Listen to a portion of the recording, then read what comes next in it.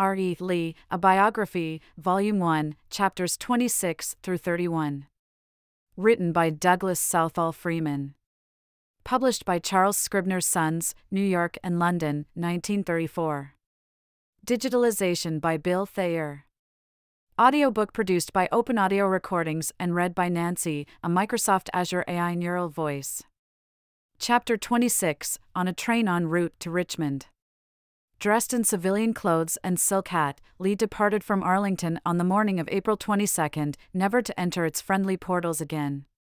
Driving to Alexandria, he joined Judge Robertson, checked his trunk, and, with somber face, climbed aboard the train of the Orange and Alexandria Railroad, bound for Gordonsville, whence he was to travel via the Virginia Central to Richmond. The first stage of his journey took him through a rolling countryside. Soon the Blue Ridge Mountains were faintly visible to the west, guarding the Shenandoah Valley. Every few miles the train would stop at some station, where an anxious crowd waited for the newspapers and inquired whether Virginia had yet been invaded. Well, it was for him, as he gazed out of the window, that he did not know what the names of these simple places were soon to signify to him, or how many of those who looked up at him from the platforms were to die at his word. Else even his resolute heart might have grown faint. Here was Manassas Junction, where passengers who had come down the Manassas Gap Railroad took the train. 3 months to the very day was to see the station and the road filled with bleeding men, and all the quiet fields covered with the victims and the debris of a great battle. 17 months and a little more were to find him close by, after one of the greatest of his victories. Did any of his fellow passengers talk of crossing Thoroughfare Gap, of visiting Centerville, of passing Groveton Heights? The words were well nigh meaningless to him, if they were uttered, but ere long they were to be forever associated with his name. Soon he was at Bristow Station, in the very railway cut from which 2 of his brigades were to be repulsed bloodily one autumn day in 1863. Catlett's Station, the conductor called Catlett's Station, where Jeb Stuart was to capture the enemy's headquarters in a midnight hour of groping. Warrenton Junction next. How many times he was to look at its name on his map. Rappahannock Bridge, that was to be the scene of a dark tragedy for some of his soldiers. Fleetwood Hill and Brandy Station, at the mention of which every reader of history was to hear a bugle call. Culpeper, future objective of many of his marches. All these he passed. Clark's Mountain rose in the distance, and he crossed Rapidan River, down which were Raccoon Ford, Germanna, Ely's Ford. Presently he was at Orange Court House, whence 2 roads lead eastward into the tangled country that the natives rightly had styled the wilderness. He changed cars at Gordonville, for the protection of which so many of his plans were later to be shaped. Then he came down the Virginia Central Railroad, that was for many months to hold his army together. Trevilian Station, Louisa, Fredericks Hall, Beaver Dam, all of them were to become a part of his biography. With much blowing of the whistle and grinding of the brakes, he reached Hanover Junction, where the Virginia Central crossed the Richmond, Fredericksburg and Potomac Railroad. The village had been unknown to fame, but it was to become, after Richmond, the chief object of his care for many anxious seasons. At Orange and at Louisa he had to go to the rear of the car and bow to the crowds that insistently called for him. For the rest of the long journey he observed and pondered. Was he prepared for what lay ahead in that country that the fates seemed to spread out before him, as if to show him its simple beauty and peace, ere he saw it ruined by war? No, he was not prepared. No man could be. But did he possess the qualities that would make it possible for him to equip himself for leadership? He was then 54 years of age and stood 5 feet 11 inches in height, weighing slightly less than 170 pounds. In physique he was sound, without a blemish on his body. In the whole of his previous life he had suffered only one recorded illness, and that had not been severe. Without having the bulging muscles of bovine strength, he was possessed of great powers of endurance, as he had demonstrated that night on the Pedregal in front of Padierna. Only at the end of the long-continued strain of the days preceding the attack on Chapultepec had his body failed him, and then only for a few hours. When he was past 40, he had competed with his sons in high jumps at Arlington. He had skated and danced and had been an excellent swimmer. His vision and teeth were fine, his hearing was unimpaired, and his voice, which was of the lower middle register, was rich and resonant. Few men were the inheritors of a stronger nervous system. From the most strenuous efforts he could relax almost instantly, and if he sat down unoccupied, even in a church, he had to be on his guard lest he dropped quickly asleep. In appearance, one fellow traveler, who saw him that April day, considered Lee the noblest-looking man I had ever gazed upon, handsome beyond all men I had ever seen. His fine large head, which had a circumference of 23½ inches, was broadly rounded, with prominent brows and wide temples, and was set on a short, strong neck. His hair was black, with a sprinkle of gray, his short mustache was wholly black. Brown eyes that seemed black in dim light and a slightly florid complexion gave warmth and color to his grave face. His mouth was wide and well-arched. His lips were thin. A massive torso rose above narrow hips, and his large hands were in contrast to very small feet. Sitting behind a desk, or on a horse, his shoulders, neck, and hands made him appear a larger man than he actually was. His finest appearance was when mounted, for he was an admirable rider, with the flat legs of the ideal cavalryman, and he always used the dragoon seat, with long stirrups. His manners accorded with his person. In 1861, as always, he was the same in his bearing to men of every station, courteous, simple, and without pretense. Of objective mind, free of any suggestion of self-consciousness, he was considerate in his dealings with others, and of never-failing tact. He made friends readily and held them steadfastly. Close relations never lowered him in the esteem of his associates. He was clean-minded and frank with his friends, and confided in them more freely than has been supposed. Always he was unselfish, talked little of himself, and was in no sense egotistical. Although he was slow to take offense and was not quick to wrath, his temper was strong. Except when he was sick, he rarely broke the bounds of self-mastery for more than a moment. Then he was best left alone. In all that has been recorded of him prior to 1861, the only instance in which he is reported to have let his indignation overcome his self-control was when he told Charles Anderson of the threat of the Texas commissioners to refuse him transportation to the coast unless he resigned from the United States Army and accepted a Confederate commission. The company of women, especially of pretty women, he preferred to that of men. In the presence of the other sex, he displayed a gracious, and sometimes a breezy gallantry, but no suggestion of a scandal, no hint of over-intimacy, was ever linked with his name.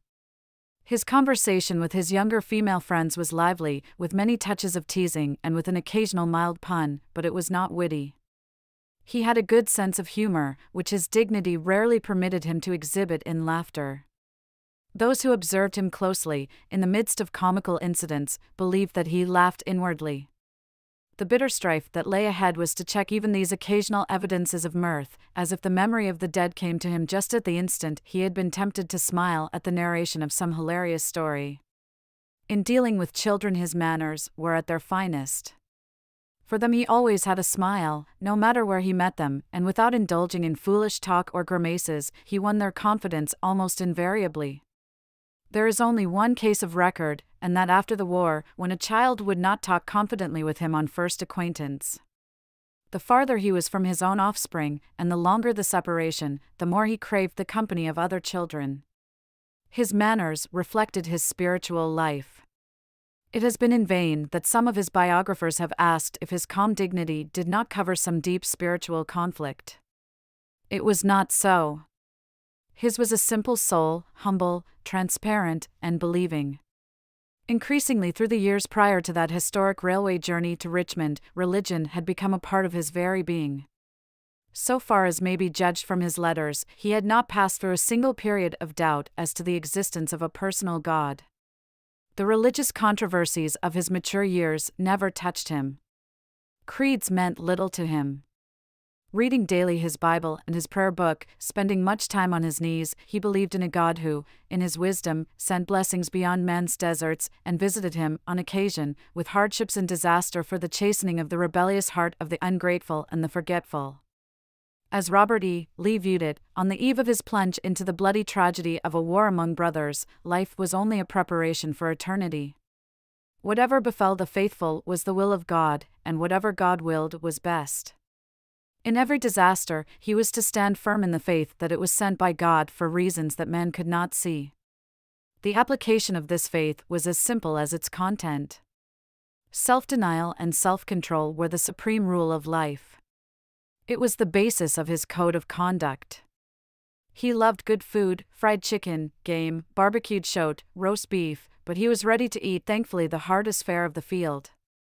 In the confused counsels he was doomed to share, he bore the contention of braggarts and swaggerers with self-control because it was his duty as a soldier to be patient and his obligation as a Christian to be humble. In dealing with alcoholic beverages, his habits were abstemious lest he endanger his self-mastery. He had built up, in this way, a dislike for tobacco, which he never used, and a hatred for whiskey. "I think it better to avoid it altogether, as you do," he had written one of his sons, with reference to strong drink, as its temperate use is so difficult. Even wine he drank rarely and in small quantities. His ideals had their embodiment, for unconsciously he was a hero worshipper. He viewed his father not as Light Horse Harry was in the tragic years of his speculation, but as he might have been if the promise of his revolutionary record had been fulfilled. Above his father and every other man he had always placed Washington. The father of his country was no mere historical figure to him, great but impersonal and indistinct. Through Lee's long years of association with Mr. Custis, who knew Washington better than did any man alive in 1850, Washington was as real to him as if the majestic Virginian had stepped down nightly from the canvas at Arlington and had talked reminiscently with the family about the birth of an earlier revolution. Daily, for almost 30 years, whenever Lee had been at home, his environment had been a constant suggestion of the same ideal. He had come to view duty as Washington did, to act as he thought Washington would, and even, perhaps, to emulate the grave, self-contained courtesy of the great American rebel. The modesty of his nature doubtless kept Lee now from drawing the very obvious analogy between his situation and that of Washington in 1775, but the influence and the ideal were deep in his soul. He would not have shaped such a question, even in his own mind, but those who knew him as the inheritor of the Mount Vernon tradition must have asked if he was destined to be the Washington of the South's war for independence. In intellect he was of an even higher order than had been demonstrated in his record of 32 years of army service without a single failure to his discredit. His mind was mathematical and his imagination that, and only that, of an engineer. The best of his results always were attained when originality and initiative could be employed. Routine office duties bored him. Although a specialist in his work and in his reading, his culture was wider than that of most soldiers. Well grounded in Greek and in Latin, he kept some of the spirit of the classics when he had forgotten the texts.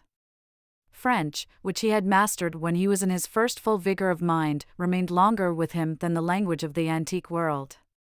For Spanish, he had an enthusiasm born of a belief in its utility. Of some phases of American history, and particularly of those in which his family had figured, he had a measure of precise knowledge.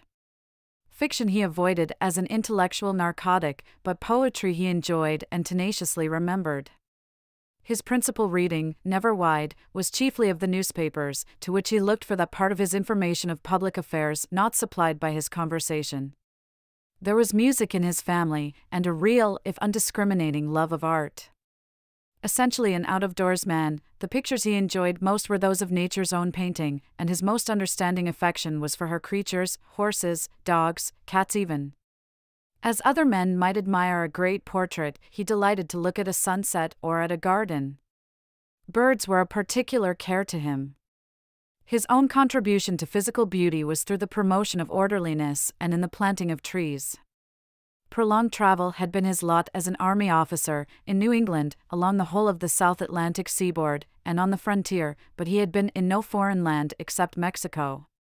In his journeyings he was extremely sensitive to the natural charm of a picturesque country and interested in the fertility of farmlands, but he never lingered to admire them, if delay would interfere with the precision of his schedule.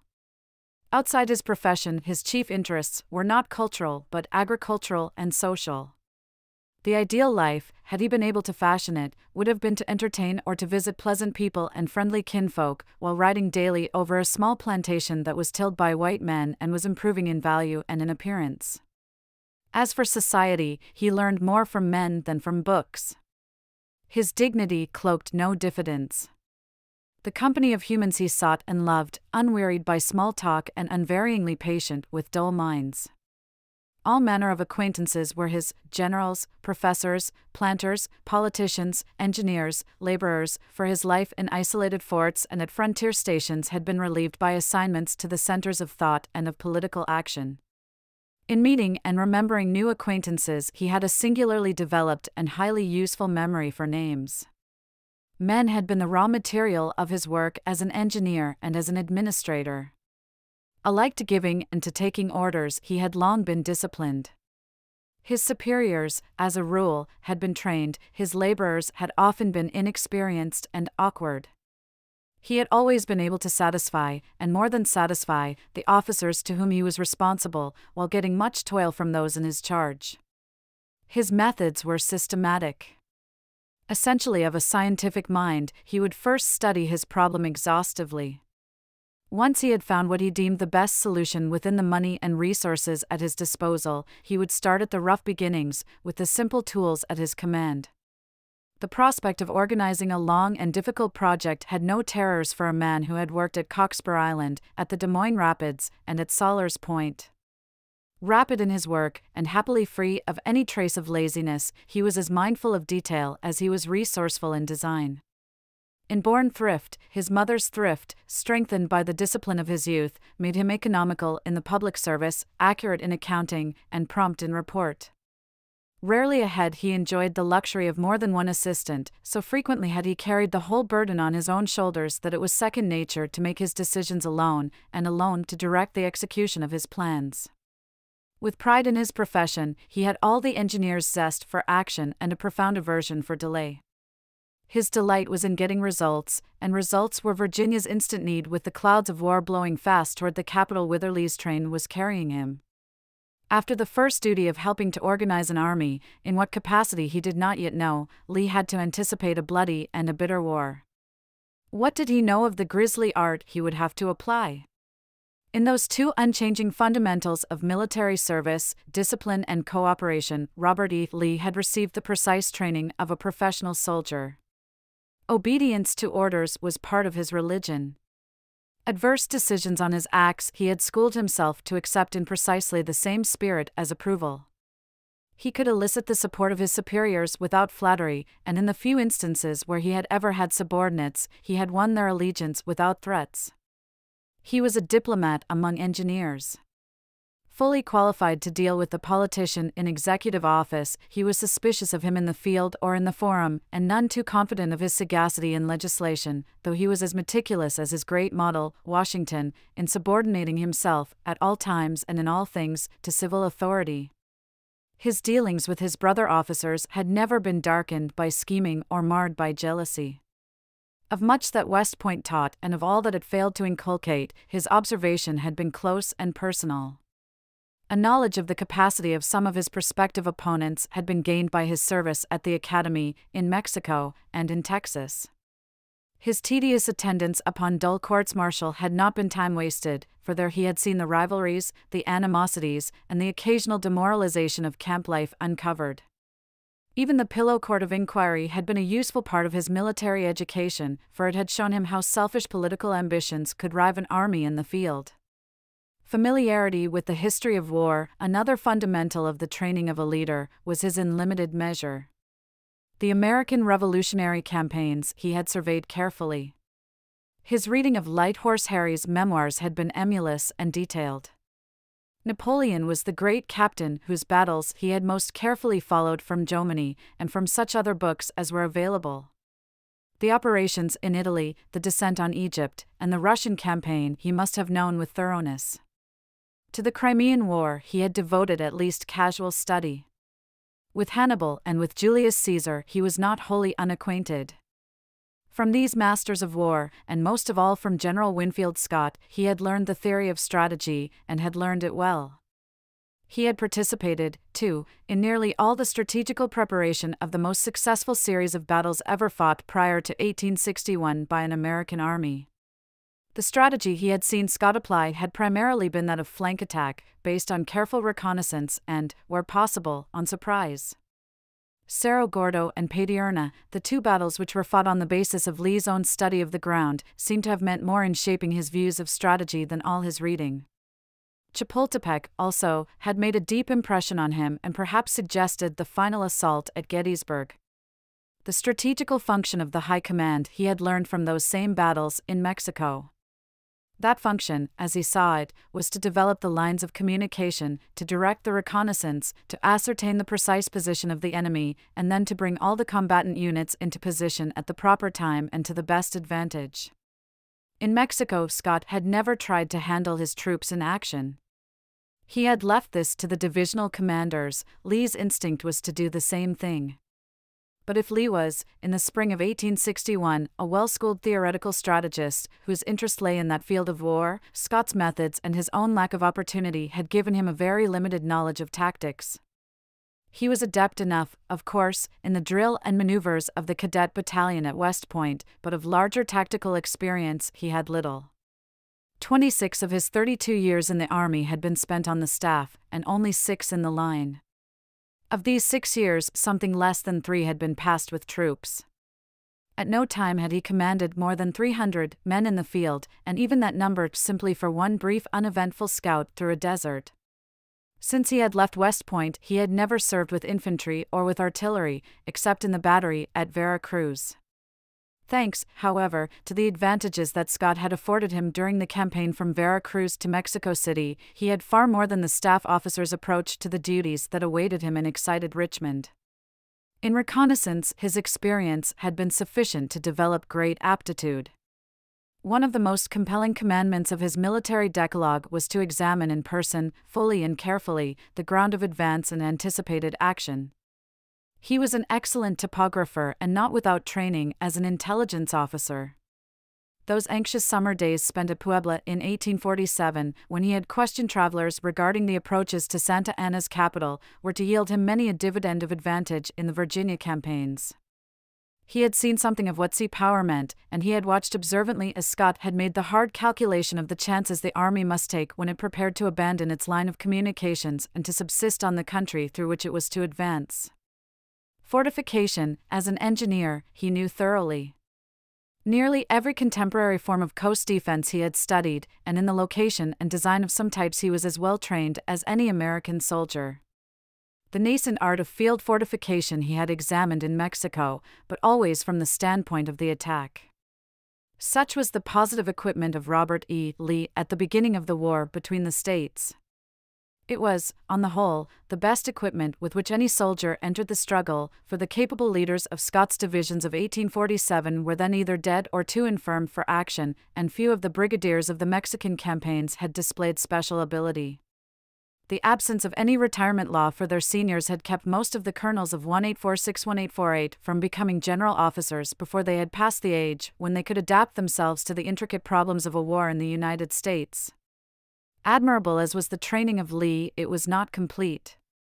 He had scant knowledge of militia and little experience with hastily trained volunteers, wide as was his acquaintance with inexpert civilian labor. Only the regular soldier did he know well. Again, from the narrowness of his subordinate command, there was danger that his view would be microscopic. In the third place, all his battle experience had been on the offensive, though the situation and the comparative weakness of the South were to compel it to hold to a defensive in the larger sense of the word. Furthermore, having labored so long on detached projects, he was disposed to do work that could have been passed on to others. Most of all was he lacking in any detailed knowledge of the service of supply. Belonging to the elite corps of the Army, he had never performed lengthy duty as quartermaster or as commissary, and he had not sought any such detail for the sake of promotion as his friend Joe Johnston had. Nor had he and most of the other Confederate leaders been reared in a society that gave them a background for this homely but essential part of the work of a successful commanding general. Industry, with a few exceptions, had not attracted the best brains of the South. In plantation life, while provision had to be made for clothing and feeding hundreds, this had been the task of overseers, and overseers were not apt to be chosen to lead armies. With Lee's excellent training in some directions set down in one column and his lack of equipment in some particulars placed opposite it, any person who knew him intimately would have said that the man who was now approaching Richmond would show himself a fine strategist, though he might perhaps be a bit theoretical, a popular leader though not a facile tactician, in short, an excellent man to organize an army, to make reconnaissance and to plan battles, but an unknown quantity in handling troops in action. What surprises one who studies the military education of Lee is the entire absence of anything to forecast his great skill in troop movements. His experience in logistics had been confined to what he observed in Mexico, where no railroad existed, coupled with the little he had learned during the Harper's Ferry insurrection. Yet from the hour he had responsibility for using the railroads to effect rapid concentration, he employed them as if he had spent his life in practicing how to bring great bodies of men to a desired point at a predetermined moment. All these were the abstract considerations that might have been argued in the case of any soldier whose background was known. There remained the basic, if less tangible, factor of temperament. He was a gentleman in every impulse. Was he too much a gentleman for the dirty business of war?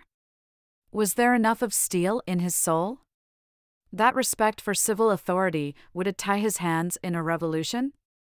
Feeling that his duty was performed when he had obeyed his orders and had done his utmost, would he fight for his opinions? Would he escape the subordinate complex which is all too familiar in war? If the Southern cause ever depended on him and on him alone, was there in him the stuff of which military dictators are made? If he thought at all of these things, as his train rolled down to the valley of the Chickahominy, it must have been in the humble conviction that he was not equal to the task that lay ahead, a task of which he was one of the few Southern men to realize the full magnitude. Far better than the throngs that cheered the new Palmetto flag, he knew the might and the prestige of the old standard that had been hauled down. The crowds that filled the stations along his route may have been talking of easy victories and early independence, but he had measured the strength and determination of the North, and he foresaw a bloody test, a long war, a doubtful issue. The passengers on the train began to stir. Peake's turnout was past, Atlee's was reached. To the southeast was a little village bearing the unpretending name of Mechanicsville, and beyond that a sleepy crossroads called Cold Harbor. Richmond was close now, Richmond that was soon to be a torch and a trumpet. It had been a quiet city of 37,000 people when madness had seized the country, a place of peace and pleasantness. John Smith had come there at Whitsuntide in the year when Jamestown had been settled. A fort had been erected at the Falls of the James before the massacre of 1622. Slowly through the 18th century it had been built up until, in 1779, it had become the capital of the Commonwealth, in succession to Williamsburg. On picturesque hills that followed a wide bend in the river, successful merchants had reared ample homes. Flour that was sent across the line to South America had early been stenciled with the city's name, a capital that Jefferson himself had modeled after an old Roman temple at Nîmes had been erected on the finest eminence. A generation later a canal had been started that was to link Richmond with the headwaters of the Ohio and rescue for Virginia the trade of the Old Northwest that New York was diverting through the Erie. John Marshall had lived in Richmond and had been buried there. Edgar Allan Poe had called it home. To its large hotels the wealthy planters had come, from its platforms Clay, Webster, Thackeray, and Dickens had spoken. Wealthy for the time, with strong banks, varied manufactories, profitable shipping, and ample railroad connections with almost every part of the state, boasting a state arsenal and a large rolling mill, Richmond was the heart of Virginia, financially and economically. Most of all was she rich in her people. None of them had a mighty fortune, few of them were very poor, but nearly all of them had lived long in the town and had the homogeneity not less of understanding than of blood. Together they rejoiced, as one they labored. Noblesse oblige was written larger in the civic code than any ordinance the Common Hall ever drafted. As Whigs and as Democrats, as Union men and secessionists, the voters had divided often and violently, but always for their city's honor they had been a unit. Fire and pestilence and the gray adversity that had followed flush times had left them like-minded. Save for long-forgotten Indian fights and a brush with the British, when Arnold had captured the place in 1781, Richmond had never heard the clash of combat, but now that the evil day was come she had cast her lot wholeheartedly with the South. All that she had symbolized in peace was to be forgotten in the battles that were to be waged for her. Alarms were to bewilder her, the first slaughter was to stun her, but soon she was to show the staunchness of her soul. She had meant little in the life of the gentleman who sat erect in his silk hat as the train pulled into the station, but from the moment the conductor cried, "All out for Richmond," the safety of that city was to be the supreme care of the military life of Robert E. Lee. Chapter 27, Virginia looks to Lee. From the train shed at 17th and Broad Streets, on the afternoon of April 22, 1861, Colonel Lee made his way to a carriage and rode through Richmond streets to the Spotswood Hotel at the southeast corner of 8th and Main Streets, where he took a room. The conversation he overheard, as he walked through the lobby and as he ate his supper, was all of defense against invasion, of preparation, and of speedy alliance with the Southern Confederacy. The day before, while the ministers had been dismissing their anxious, prayerful congregations, the tocsin had been sounded from the guardhouse in the Capitol Square, and word had quickly spread that the Pawnee, a federal warship, was steaming up James River to bombard the unprotected city. The volunteer companies had rushed to arms, the Fayette artillery had galloped with its field guns to an eminence overlooking the stream, the governor himself had gone to the waterfront, the soldiery had lined the riverbank, old men had taken down their fowling pieces, and curious, unarmed thousands had hurried to the hilltops to watch for the coming of the sloop. She had not appeared, though the martial waiting had been continued until nightfall. Then Richmond had been told that the rumor had originated in a misreading of telegrams. The excitement of this first of Richmond's many war scares had not died away when Lee arrived. The town was buzzing, also, over the arrival of Alexander H. Stephens, Vice President, as Special Commissioner from the Confederate States of America to the Commonwealth of Virginia, with letters of credence, authorizing him to negotiate of and concerning all matters and subjects interesting to both republics. All secessionists welcomed Mr. Stephens and advocated a speedy union of Virginia with the other Southern states. Most Whigs, now that war was upon them, favored the same course. Virginia, as they saw it, could not remain neutral. Would the convention, which had been sitting in secret session, display the same spirit and vote Virginia into the Confederacy, pending final action by the people on the ordinance of secession? In the hotels and in the streets every man was a constitutional lawyer as he debated this question and discussed Stephens's mission. Lee's military instinct told him that the crowd was right, Virginia alone could not resist. If there must be war, there must be alliance with the South. He did not mingle with the noisy debaters, however. Instead, he hastened to the capital, where he met Virginia's governor. John Letcher was then 58, a bald-headed, florid, bottle-nosed lawyer from Rockbridge County, in the Shenandoah Valley. Not a brilliant man, he was a level-headed conservative Democrat, and he had refused to endorse secession until Lincoln had called for troops. Lee was to see much of Letcher during the next few months, and he was to profit by Letcher's integrity, his determination, his common sense, and his familiarity with the mind of the Virginia people. Letcher did not flatter himself that every politician was a soldier. During that tempestuous April week, he was one of the few public men who did not have on his tongue the very plan by which victory could be achieved, quickly and surely. The governor had an explanation to make, and a question to ask. The state convention, he said, had provided by an ordinance of April 19 for the appointment of a commander of the military and naval forces of Virginia, with the rank of Major General, and with authority to direct the organization and operations of the troops, under the governor's constitutional control. The advisory council had recommended Lee for this post.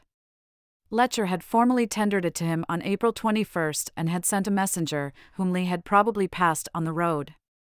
Would Lee accept the office created by the convention? That was the question Letcher put, so directly and with so little dramatic touch, that neither the language of his tender nor of Lee's reply has been preserved. Lee's answer had been shaped by the very reasons that had led him to resign from the army. He felt that his first allegiance was to Virginia. When he had said he would unsheath his sword only in her defense, that was equivalent to saying that when she called, he would respond. There was, consequently, no hesitation now. In a few brief words, he accepted the task of defending his native state. Doubtless he told the governor that he had not resigned in the expectation or in the desire of further military service, and he probably added that he wished an abler man had been found for the task Virginia assigned. That was all. Before the convention adjourned its night session, Lee's name was sent in by Governor Letcher for confirmation, with a simple note that Lee had determined to resign from the United States Army before the convention had created the office to which Lee was nominated. The convention at once and unanimously approved the choice. Word that Lee would take command was telegraphed to Norfolk, then considered the most threatened point in the state, and the weary new general retired to his bed in the Spotswood Hotel with a greater burden than he had ever borne. The next morning, April 23, Lee opened a temporary office either in the Richmond post office or in the old State General Court building.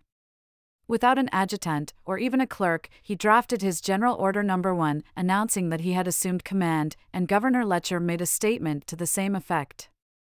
Before Lee was able to do much more, a committee from the convention waited on him to escort him to the Capitol, where he was to receive formal notice of his appointment.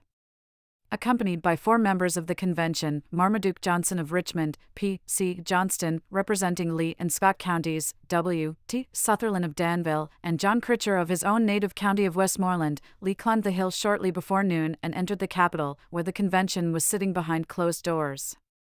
When he arrived, some necessary motions were under discussion on the floor, and there was a brief delay in the rotunda.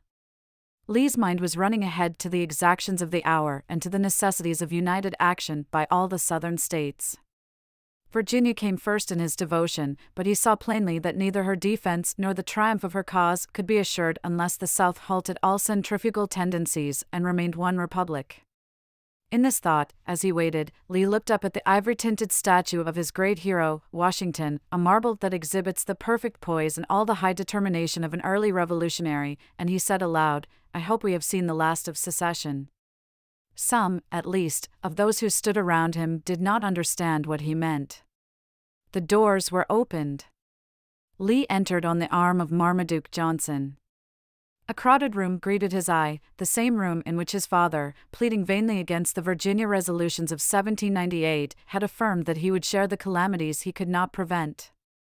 The convention rose to receive him. On the speaker's platform stood the president of the convention, John Janney. To his right was the emaciated, unhealthy figure of Vice President Stevens, his eyes shining, his thin lips taut. Beyond him was Governor Letcher. On the left of Janney was Judge John J. Allen, president both of the Court of Appeals and of the Governor's Advisory Council. By his side were the other 2 members of the council, Colonel Francis H. Smith, superintendent of the Virginia Military Institute, and a keen-eyed man with a great dome of a head and pleasant composure of countenance, Matthew Fontaine Maury, the oceanographer who had resigned his post at the Naval Observatory in Washington to share in the defense of his native Virginia. This much Lee observed at first glance. Then, when they were 3 short paces within the entrance, Johnson announced, "Mr. President, I have the honor to present to you, and to the convention, Major General Lee." Lee halted. The members of the convention took their seats again. President Janney remained standing and, a moment later, addressed Lee in full and rounded periods. "Major General Lee," he said solemnly, "in the name of the people of your native state, here represented, I bid you a cordial and heartfelt welcome to this hall, in which we may almost yet hear the echo of the voices of the statesmen, the soldiers and sages of bygone days, who have borne your name, and whose blood now flows in your veins. We met in the month of February last, charged with the solemn duty of protecting the rights, the honor and the interests of the people of this Commonwealth.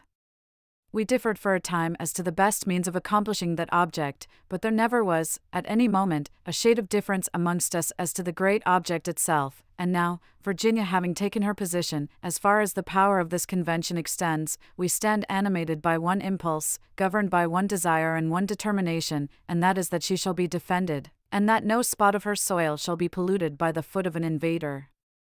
When the necessity became apparent of having a leader for our forces, all hearts and all eyes, by the impulse of an instinct which is a surer guide than reason itself, turned to the old county of Westmoreland. We knew how prolific she had been in other days of heroes and statesmen. We knew she had given birth to the father of his country, to Richard Henry Lee, to Monroe, and last, though not least, to your own gallant father, and knew well, by your own deeds, that her productive power yet exhausted. Sir, we watched with the most profound and intense interest the triumphal march of the army led by General Scott, to which you were attached, from Vera Cruz to the capital of Mexico. We read of the sanguinary conflicts and the blood-stained fields, in all of which victory perched upon our own banners. We knew of the unfading luster that was shed upon the American arms by that campaign, and we know, also, what your modesty has always disclaimed, that no small share of the glory of those achievements was due to your valor and your military genius. Sir, one of the proudest recollections of my life will be the honor that I yesterday had of submitting to this body the confirmation of the nomination made by the Governor of this state, of you as Commander-in-Chief of the military and naval forces of this Commonwealth. I rose to put the question, and when I asked if this body would advise and consent to that appointment, there rushed from the hearts to the tongues of all the members an affirmative response that told with an emphasis that could leave no doubt of the feeling whence it emanated. I put the negative of the question for form's sake, but there was an unbroken silence. Sir, we have, by this unanimous vote, expressed our conviction that you are at this day, among the living citizens of Virginia, first in war. We pray God most fervently that you may so conduct the operations committed to your charge, that it will soon be said of you, that you are first in peace, and when that time comes you will have earned the still prouder distinction of being first in the hearts of your countrymen. I will close with one more remark. When the father of his country made his last will and testament, he gave his swords to his nephews with an injunction that they should never be drawn from their scabbards, except in self-defense, or in defense of the rights and liberties of their country, and that, if drawn for the latter purpose, they should fall with them in their hands, rather than relinquish them.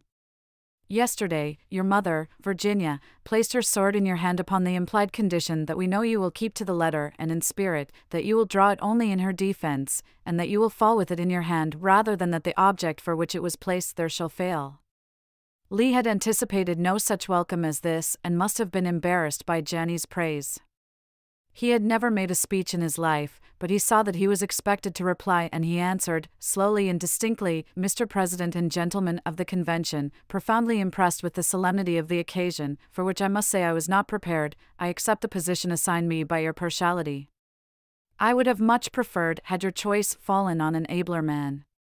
Trusting in Almighty God, an approving conscience, and the aid of my fellow citizens, I devote myself to the service of my native state, in whose behalf alone will I ever again draw my sword. The chair was thereupon vacated, and the members gathered about him, to congratulate him and to voice their confidence in him. His previous reputation and his fine appearance made a most favorable impression upon them. Said Stevens, all the force which personal appearance could add to the power and impressiveness of words, was imparted by his manly form and the great dignity as well as grace in his every action and movement.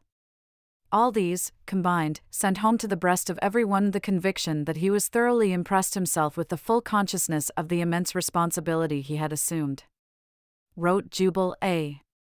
Early, member from Franklin and later one of Lee's corps commanders, those who witnessed his appearance before the convention, saw his manly bearing, and heard the few grave, dignified and impressive words with which he consecrated himself and his sword to the cause of his native state, can never forget that scene.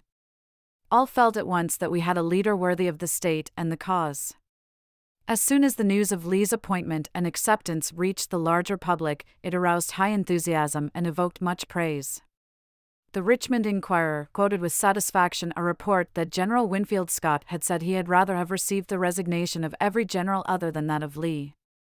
A more heroic Christian, noble soldier and gentleman, said the Richmond Dispatch, could not be found. And again, of him it was said before his appointment, and of him it may be well said, no man is superior in all that constitutes the soldier and the gentleman, no man more worthy to head our forces and lead our army. There is no one who would command more of the confidence of the people of Virginia than this distinguished officer, and no one under whom the volunteers and militia would more gladly rally.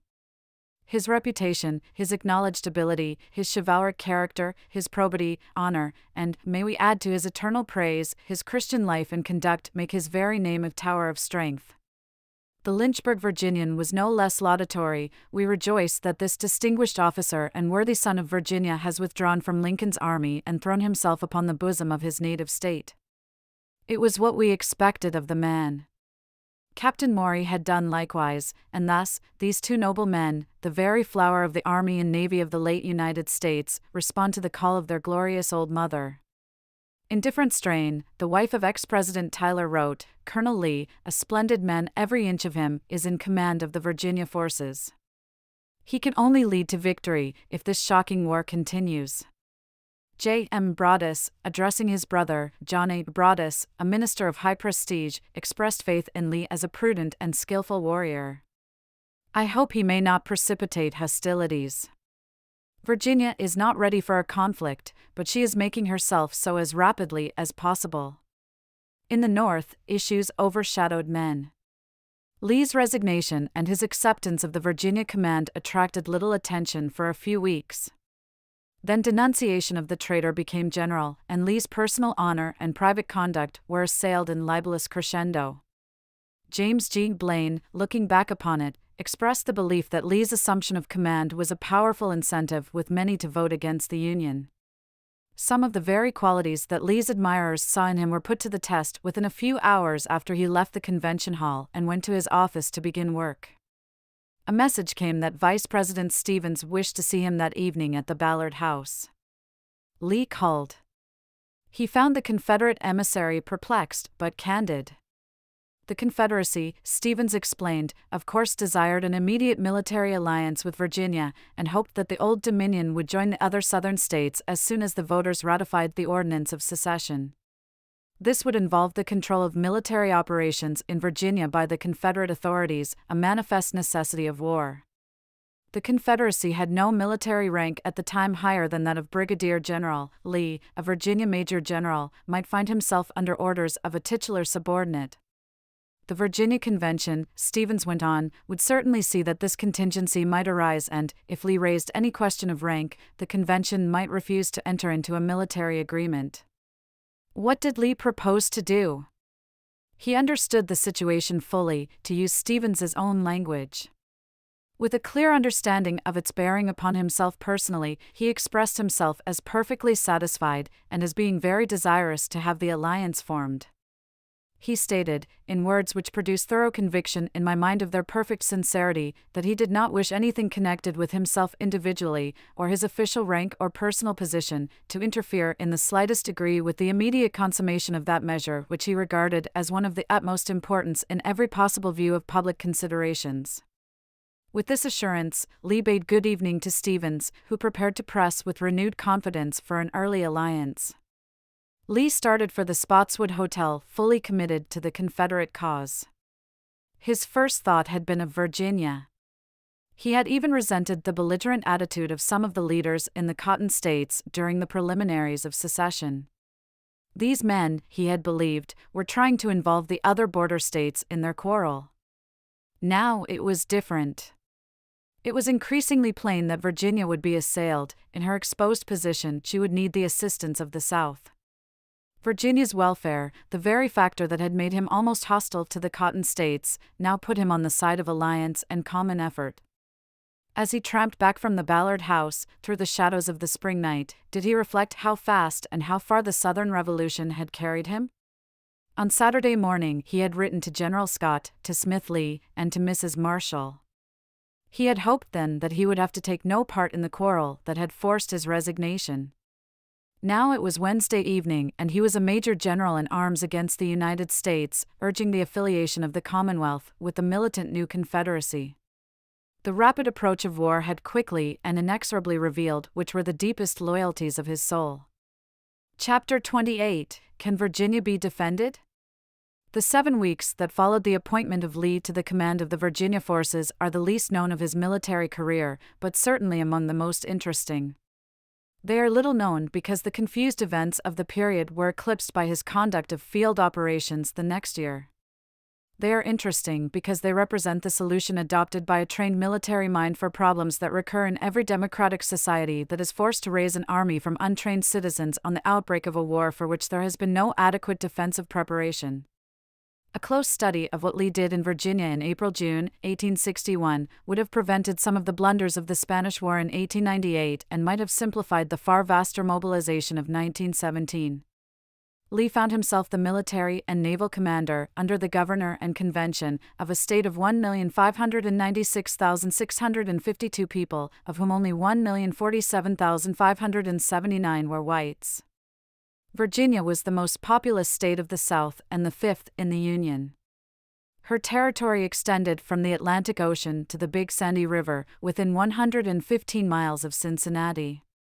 On the longest axis in the general direction of east and west, Virginia was then 425 miles in width. From the farthest point north, in the Panhandle counties opposite Pittsburgh, the distance directly south to the North Carolina boundary was 300 miles. The gross area was 67,230 square miles, or roughly that of New England. Strategically, Virginia occupied the line of the Potomac and of the Ohio. She had strong, defensive rivers and mountains, but she was exceedingly vulnerable to attack by a power commanding the sea. The highways of the state were numerous and of every degree of excellence and badness. The railroads, which had a gross mileage of about 1,150 miles, included continuous trackage from Norfolk to Bristol, from Richmond to the Allegheny Mountains, from Alexandria to Lynchburg, from the Potomac River into North Carolina, and a number of shorter lines. That this large state would have to be prepared immediately for defense was apparent to all. She had already committed acts of war, though for self-preservation, and she must accept the consequences. The federal authority had been overthrown everywhere in Virginia except at Lee's old post, Fort Monroe, which had been too powerful for the state's volunteers to assault. Harper's Ferry, familiar to the whole country because of the John Brown raid, had been mistakenly believed by the Virginians to have in its federal arsenal not less than 16,000 modern small arms, badly needed for the defense of the state, together with immensely valuable machinery for the manufacture of muskets and rifles. As soon as the secessionist leaders had been convinced that the convention would withdraw Virginia from the Union, they had determined to capture the Harper's Ferry arsenal, which was held by a small detachment of United States troops. On the night of April 18, Virginia volunteers had descended on the place, only to find that the commander of the guard had received information of their approach and had set fire to the buildings before withdrawing into Maryland. The machinery had escaped the flames, but most of the small arms had been destroyed. The site being as vulnerable as it was important, the Virginia volunteers who occupied Harper's Ferry were more or less in the attitude of holding a wolf by the ears. In another corner of the state, at Norfolk, the United States had maintained a large navy yard, where the coming of secession had found 10 warships of various classes anchored or undergoing repairs, close to warehouses that contained large stores and much equipment. Norfolk volunteers had promptly sunk some hulks at the mouth of the Elizabeth River in an effort to prevent the escape of the naval vessels.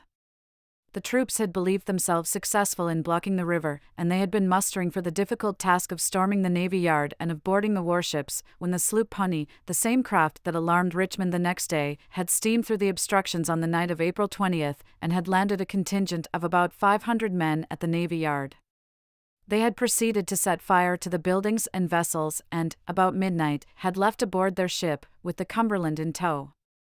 The next day the Virginians had occupied the Navy Yard, and had thrown up works to prevent a return of the Federals. On the 22d General Walter Gwynn had taken command at Norfolk on orders from Governor Letcher. Virtually all that was known of the situation, when Lee set to work, was that the fire had burned most of the warships to the water's edge, that the new frigate Merrimac and perhaps one or two others could be raised, that damage to the stores had been slight, and that a great number of unmounted naval guns and some 2,800 barrels of powder had fallen into the hands of the Virginians. These overt acts would certainly be answered, and speedily, by the federal government. It could not permit its power to be flouted at Harper's Ferry and at Norfolk. President Lincoln, in his proclamation of April 15, had given the Southern forces 20 days in which to disperse and return peaceably to their respective abodes. This was generally interpreted to mean that the President would wait until May 5 and then would begin the invasion of the South. He might not delay even that long in employing the Navy, which was readily for action. 12 days, then, Lee had, from April 23 to May 5, in which to prepare Virginia for the first shock of the invasion that was certain to be visited on the Old Dominion sooner than on any other state, because she was on the frontier. What resources could he command for so huge an undertaking? Enthusiasm, yes, for many of the volunteer companies had assembled, in addition to those that had marched on Norfolk and on Harper's Ferry, and they were clamoring to be mustered into service. Some arms Virginia had and facilities of a sort for equipping and uniforming a number of troops. The militia had a paper organization, the Commonwealth had decent local credit. A measure of help could be expected from the Confederacy, for it had been making readily since February. But of organization there was little, and of naval vessels there were almost none. How did Lee view this prospect? He was convinced that war would come, that it would be prolonged, he feared for reasons all too valid. The war may last 10 years, he wrote Mrs. Lee, when he had been in Richmond only 8 days. He warned those around him. One member of the military committee of the convention attested that they were just on the threshold of a long and bloody war, and advised them, if they had any idea that the contest in which they were about to engage was to be a slight one, to dismiss all such thoughts from their minds, saying that he knew the northern people well, and knew that they would never yield in that contest except at the conclusion of a long and desperate struggle. The fullest expression of Lee's mind at this time, oddly enough, is to be found in a letter of May 5 to a little girl in the North, the daughter, no doubt, of friends of happier days. She had asked for his photograph, which he sent her with a letter that concluded, "It is painful to think how many friends will be separated and estranged by our unhappy disunion. May God reunite our severed bonds of friendship, and turn our hearts to peace. I can say in sincerity that I bear animosity against no one. Wherever the blame may be, the fact's that we are in the midst of a fratricidal war.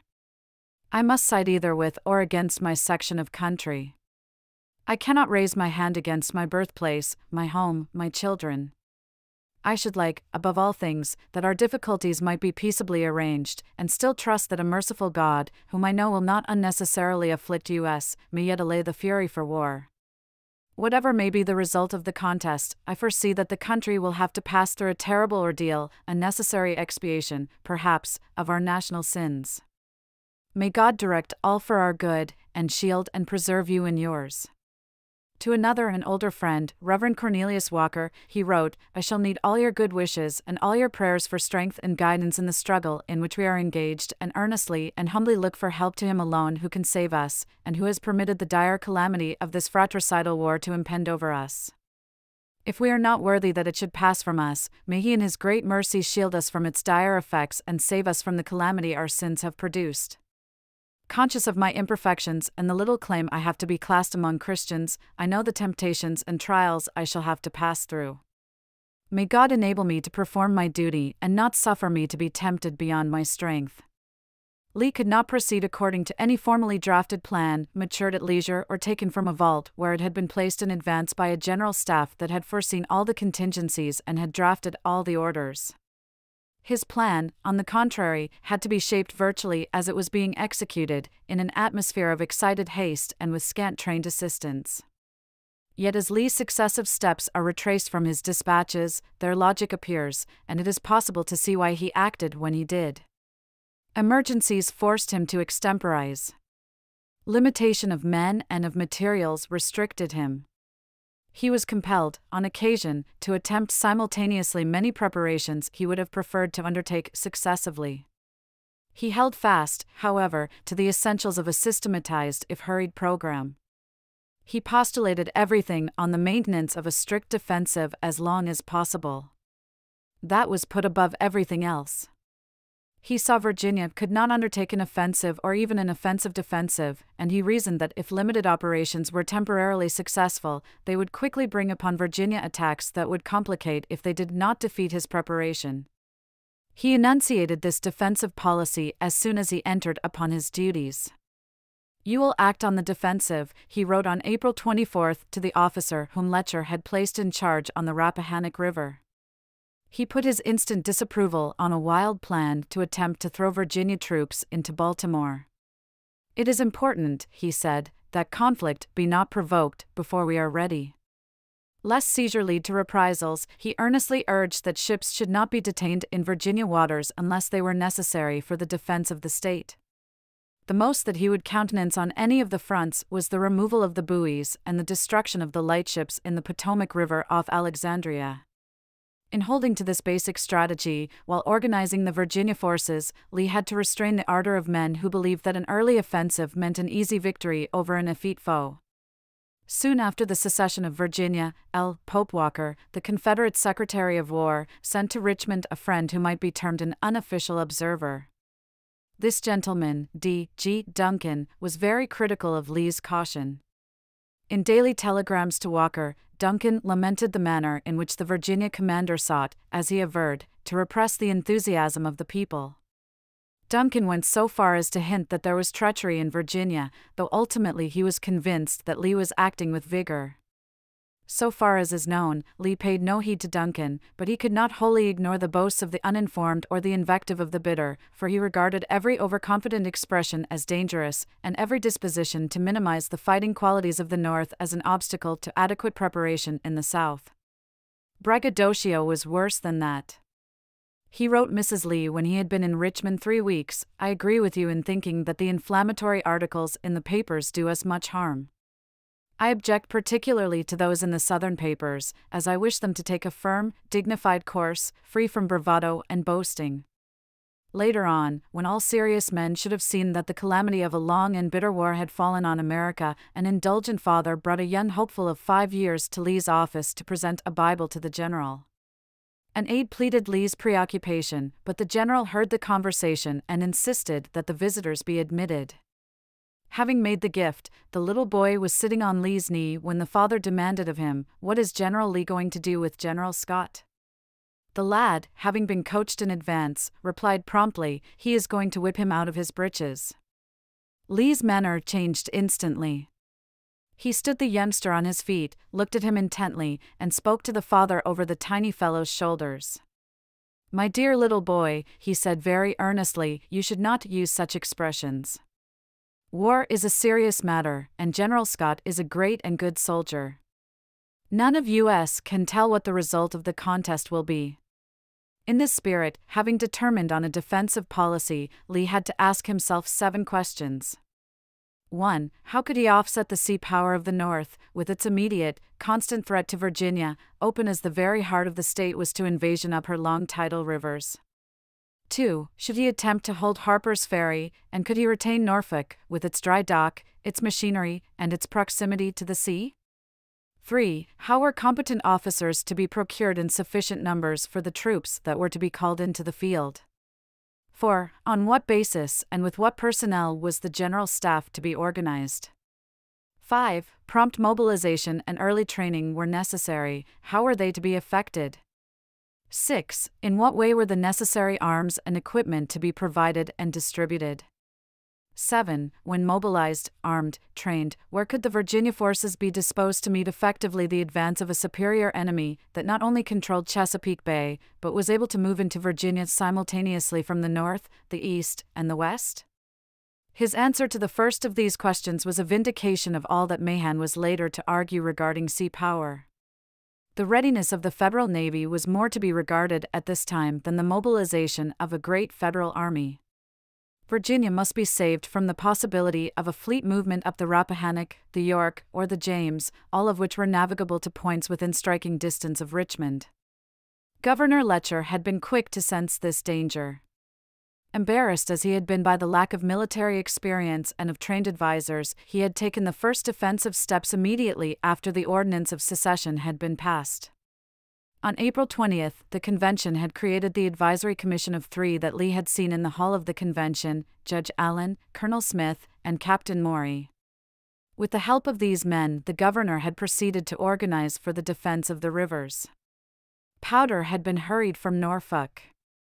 Subsistence and quartermaster services had been set up, commanders had been named on the Potomac and on the Rappahannock, a veteran naval officer had been named to conduct the Norfolk Navy Yard, heavy ordnance had been transported from that city, though there were no carriages for it, some light artillery had been sent to the Potomac, and the state's engineer had been dispatched to Gloucester Point and to Yorktown, at the mouth of the York River, to lay out batteries there. Lee pushed this work with the most insistent vigor. The state engineer proved to be none other than Lee's chief of happier days, Colonel Andrew Talcott. Lee was happy to renew association with this able officer, though, he wrote Talcott, "I sincerely lament the calamitous times in which we have fallen." From New York, Talcott proceeded to Norfolk, where he found the utmost confusion prevailing, and thence, by Lee's orders, he went up the James River to select the most suitable sites for batteries. Lee left the location of these works entirely to the discretion of the energetic old colonel, in whose judgment he had full confidence. But when the batteries had been designed and staked off, who was to construct and to arm them? Perhaps, for answer, Lee went back in memory to the siege of Vera Cruz, when he had seen sailors quickly mount long guns. Perhaps his choice was that of necessity. Whatever the prompting, he turned over this part of the task to the naval personnel of Virginia, which had been quickly and efficiently organized from resigning United States officers. An admirable job the Navy made of it. Steadily through the days when it seemed impossible to procure transportation with which to move from Norfolk the cumbersome guns that often weighed more than 3 tons, the officers worked fast and successfully. There were, however, 1 or 2 close races between the Virginia Navy on land and the Federal Navy in the Chesapeake. At Gloucester Point, things came to such a pass that 6-pounder field artillery was employed by the local commander against a Federal warship that seemed to be threatening to enter the river, but within 3 days thereafter 9-inch Columbiads had been planted, and the battery was prepared to execute Lee's orders to challenge all passing ships and to fire on those that refused to stop. Thenceforward the fortification of Gloucester Point went on, with nothing more serious to interrupt it than some friction between the civilian engineer and the military. Across the river from Gloucester Point, at the ancient settlement of Yorktown, a battery was also constructed, and forces were slowly accumulated nearby. Once the channel of the York was commanded, the situation around Yorktown was not regarded as immediately threatening, because the land approaches were protected against a surprise attack by an informal armistice between the Virginians and the Federal forces at Fort Monroe. On the James, Talcott recommended, at the outset, only the fortification of Jamestown Island. A heavy battery was accordingly built there, almost under the eaves of the crumbling church near the site where the first lawmaking body in Anglo-Saxon America had met in 1619. Along the Rappahannock, the people were very apprehensive of an early Federal attack. Lee did not believe this would materialize speedily, but as volunteers had been called out at Fredericksburg, he felt they should be retained in that vicinity. Directing that a small battery be erected below Tappahannock, he had to concern himself more with allaying the fears of the populace than with guarding against an ascent of the river. As for the Potomac, little could be done for the defense of Alexandria, nothing, in fact, that would have any other effect than to risk the destruction of the city in case of a Federal offensive. Along the lower tidal estuaries of that river there was likelihood of a naval attack and a possible landing, especially on Aquia Creek, which was the northern terminus of the direct railroad to Richmond. Batteries were accordingly placed around the Aquia. Much correspondence and many divergencies of opinion were developed over the fortification of Matthias Point on the Potomac. Considered as a whole, the fortification of the rivers progressed satisfactorily from the beginning and occupied so little of Lee's time that he was able at an early date to turn to the defense of Norfolk and of Harper's Ferry, which jointly constituted the second aspect of his military problem.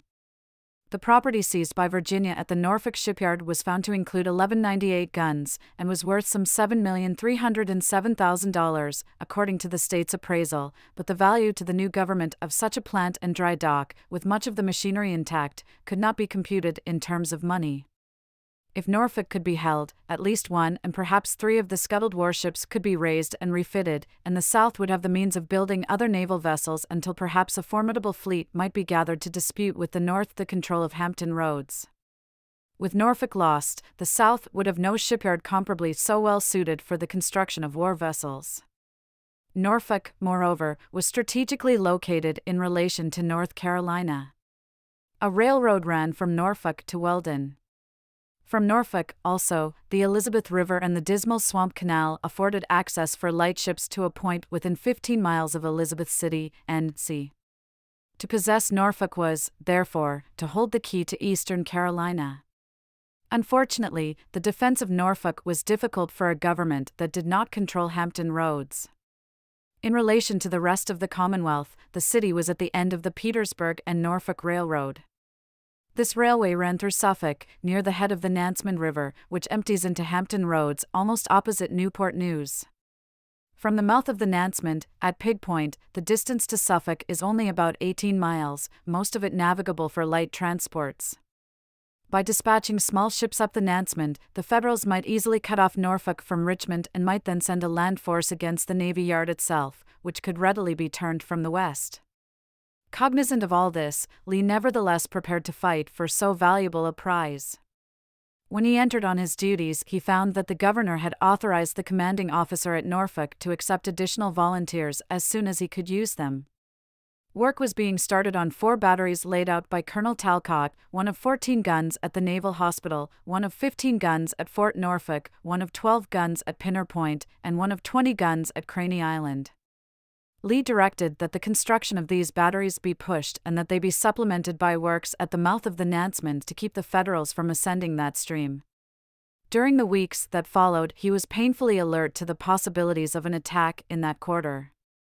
On May 1st, there came news that the Federal ships were sounding up the Elizabeth River as if preparing for an attempt to recapture the Navy Yard. This created a near panic in Norfolk and forced Lee to take additional precautions quickly. He ordered all the valuable metals away from the town, together with the surplus powder. He hurried cartridges to the soldiers there, and he directed the commanding officer to make them on his own account. To Norfolk, also, he forwarded the first troops that came to Virginia from Georgia and Alabama. The result: he had to leave to the fortunes of war. The machinery at Harper's Ferry was scarcely less important to the Confederate Army than the Norfolk dry dock and shops were to the sea forces. There had been reports that 4,000 to 5,000 small arms had been salvaged at Harper's Ferry out of 16,000 reputed to have been in the arsenal when it had been set afire. Actually, only 4,287 finished small arms had been in storage at Harper's Ferry at the time the Virginians descended upon the place. Few had been secured, and most of them had been carried off by individuals. A considerable number of arms, however, had been in the course of manufacture in the shops, which were virtually intact, with all their machinery, thanks to the vigilance of a Southern sympathizer, Master Armorer Armistead Ball. Manifestly, if Virginia could retain Harper's Ferry, the manufacture of small arms would go on more rapidly than if the shops were moved. Much time would inevitably be lost if the machinery had to be taken down, shipped to some distant city, and set up again. But there was one great difficulty about retaining the shops at Harper's Ferry. A strong expedition sent out from Washington along the line of the Manassas Gap Railroad could cut off communication from the south. A superior force could easily be collected in Pennsylvania and brought by rail to Hagerstown, within 7 miles of Williamsport. Thence it might get in rear of Harper's Ferry. The same thing could be done from the west, via Martinsburg. The town itself was badly placed to stand a siege by an army advancing on any of these routes, because it was in a flat dominated on 3 sides by very high ground. On the north, the Maryland Heights were across the Potomac, the new international frontier. To occupy Maryland Heights was to take the offensive and perhaps to affront the state of Maryland, which was then hesitating, as most Virginians believed, between secession and allegiance to the Union. Resolving this dilemma, Lee decided to continue the removal of surplus machinery from Harper's Ferry, which he found in progress, and to haul all the machines to Richmond as speedily as possible, but, meantime, to operate the shops as long as any part of the equipment remained.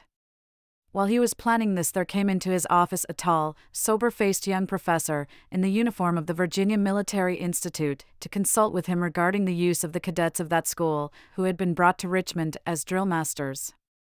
Lee had not seen him, so far as is known, since they had left Mexico in 1848, but he had recommended him for his post at the Institute and of course recognized him as Major Thomas J. Jackson. Governor Letcher had known Jackson in Lexington, where the Institute was located, and he nominated him to the convention for commission as Colonel of Infantry. Simultaneously, he directed Lee to put Jackson in command at Harper's Ferry as soon as he was confirmed. The convention accepted the appointment, though the nominee was so little known that some of the members asked, "Who is this Major Jackson?"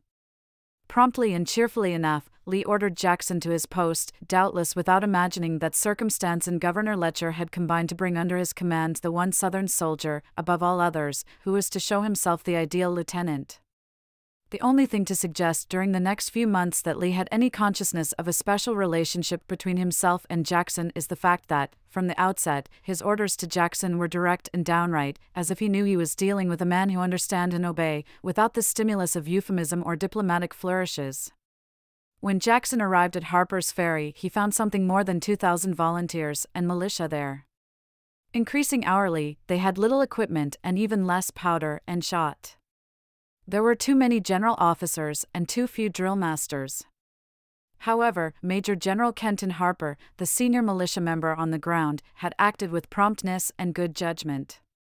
On his own initiative, he had negotiated with the Maryland local authorities to give him notice of the approach of the enemy, and he had gained their unofficial consent to occupy Maryland Heights, in case of necessity.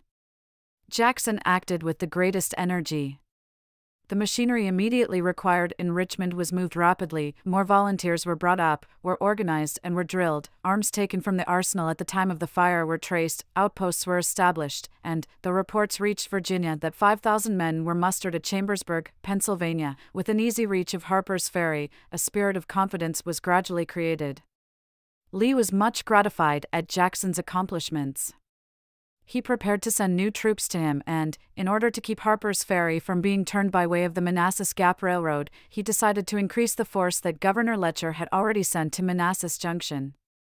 He had to gamble, of course, whether he would be able to hold Harper's Ferry, but he felt that the machinery in the shops and the strategic value of the position justified the risks. The construction of river batteries and the defense of Norfolk and of Harper's Ferry were tasks that would not wait on organization. Lee had to use the men and materials at hand. As soon as these first defensive measures had been taken, he turned to the third aspect of his problem, which was the selection of officers and the creation of a staff. Until this was done, it went without saying that nothing that had been gained was secure, and that a general call for troops, which was next in order, could not be sent out. The militia law of Virginia had provided an elaborate organization of staff and line, with 4 divisions, each of them commanded by a major general. The officers of high rank in the militia were, in the main, prominent citizens or elderly men of political influence. The staff of the militia had never functioned and was incomplete in 1861. The volunteers, though numerous, had never been regimented and had no officers above the rank of captain. For the first operations, Governor Letcher, of necessity, had chosen the most available men, chiefly of the militia. He had utilized the company officers of the units that had been ordered on duty, whether of militia or of volunteers. As respected field officers, this arrangement was manifestly so unsatisfactory and so little suited to a real emergency that it had to be changed as speedily as possible. The convention had provided that company officers should be appointed by the governor. The convention also invited all efficient and worthy Virginians, in the Army and Navy of the United States, to retire therefrom and to enter the service of Virginia. The governor had been directed to assign these officers such rank as will not reverse the relative rank held by them in the United States service, and will at least be equivalent thereto. Although some of these officers were at distant posts and would be slow in arriving, the invitation extended by the convention assured ultimately a limited supply of trained soldiers, for nearly all the Virginians of distinction in the Federal Army had resigned, except General Scott and Major George H. Thomas. A commission was set up by the governor, at the instance of the Advisory Council, to correspond with available men as the convention had directed. Caution was shown from the outset in giving high commissions to politicians, even to so influential a person as ex-Governor Henry A. Wise. To make it certain that professional soldiers were given first consideration, the convention went still further and provided that all names should be submitted to it for confirmation. As Lee himself recommended only experienced men for field command, this requirement imposed no handicap. By May 1, Lee was sending out commissions in the Army of Virginia to a number of men who later attained distinction.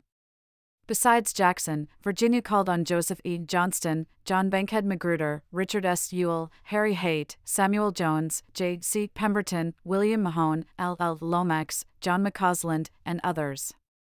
As officers of experience reported, they were welcomed and immediately assigned to duty. "I am glad to see you. I want you to help me," Lee told Lieutenant John B. Hood, as he shook that officer's hand on arrival, and before 2 hours had elapsed Hood was on his way to his post. In a few instances Letcher made nominations without consulting either Lee or the Advisory Council, and the senior naval officers apparently did the same thing, but friction was slight at the outset. Lee had reasonable prospect of procuring competent brigade officers and a fair number of good colonels and lieutenant colonels by the time he was ready to bring the full force of volunteers into the field. His task was somewhat complicated, however, because neither he nor anyone else knew precisely how desirable a commission in the Army of the Commonwealth might be. On April 25, the state convention had ratified a pact for temporary union with the Confederacy and had accepted the Southern Constitution, subject to revocation in case the people of Virginia declined to approve the ordinance of secession at the polls on May 23. The treaty provided that military operations should be under the chief control and direction of the President of the Confederate States, upon the same principles, basis, and footing as if the Old Dominion were a member of the Confederacy. This might well mean that every Virginia commission would be vacated. It is to be written down to their love of their native state that few Virginians hesitated on this account. The organization of the General Staff proceeded simultaneously, if less satisfactorily, under an ordinance adopted by the Convention on April 21 and amended 3 days later. The Adjutant Generals, Quartermasters, Subsistence, Medical, and Pay Departments and an Engineers Corps were set up. Their respective heads were to be named by the Governor and were to be confirmed by the Advisory Council. The Adjutant General's department was to be distinct from the office of the State Adjutant General, whose functions were limited to the militia. As the general staff of the militia proved to be useless, some commanders having been compelled to take the field without a single staff officer, it was scrapped in its entirety. Desirable men were not easy to find for the new posts, because most Virginians of military age wished to serve with the combatant units. Engineers were particularly hard to procure. By a series of brief general orders, Lee sought to establish system as rapidly as practicable within the departments, and as a shortcut he adopted the old regulations of the United States Army wherever applicable.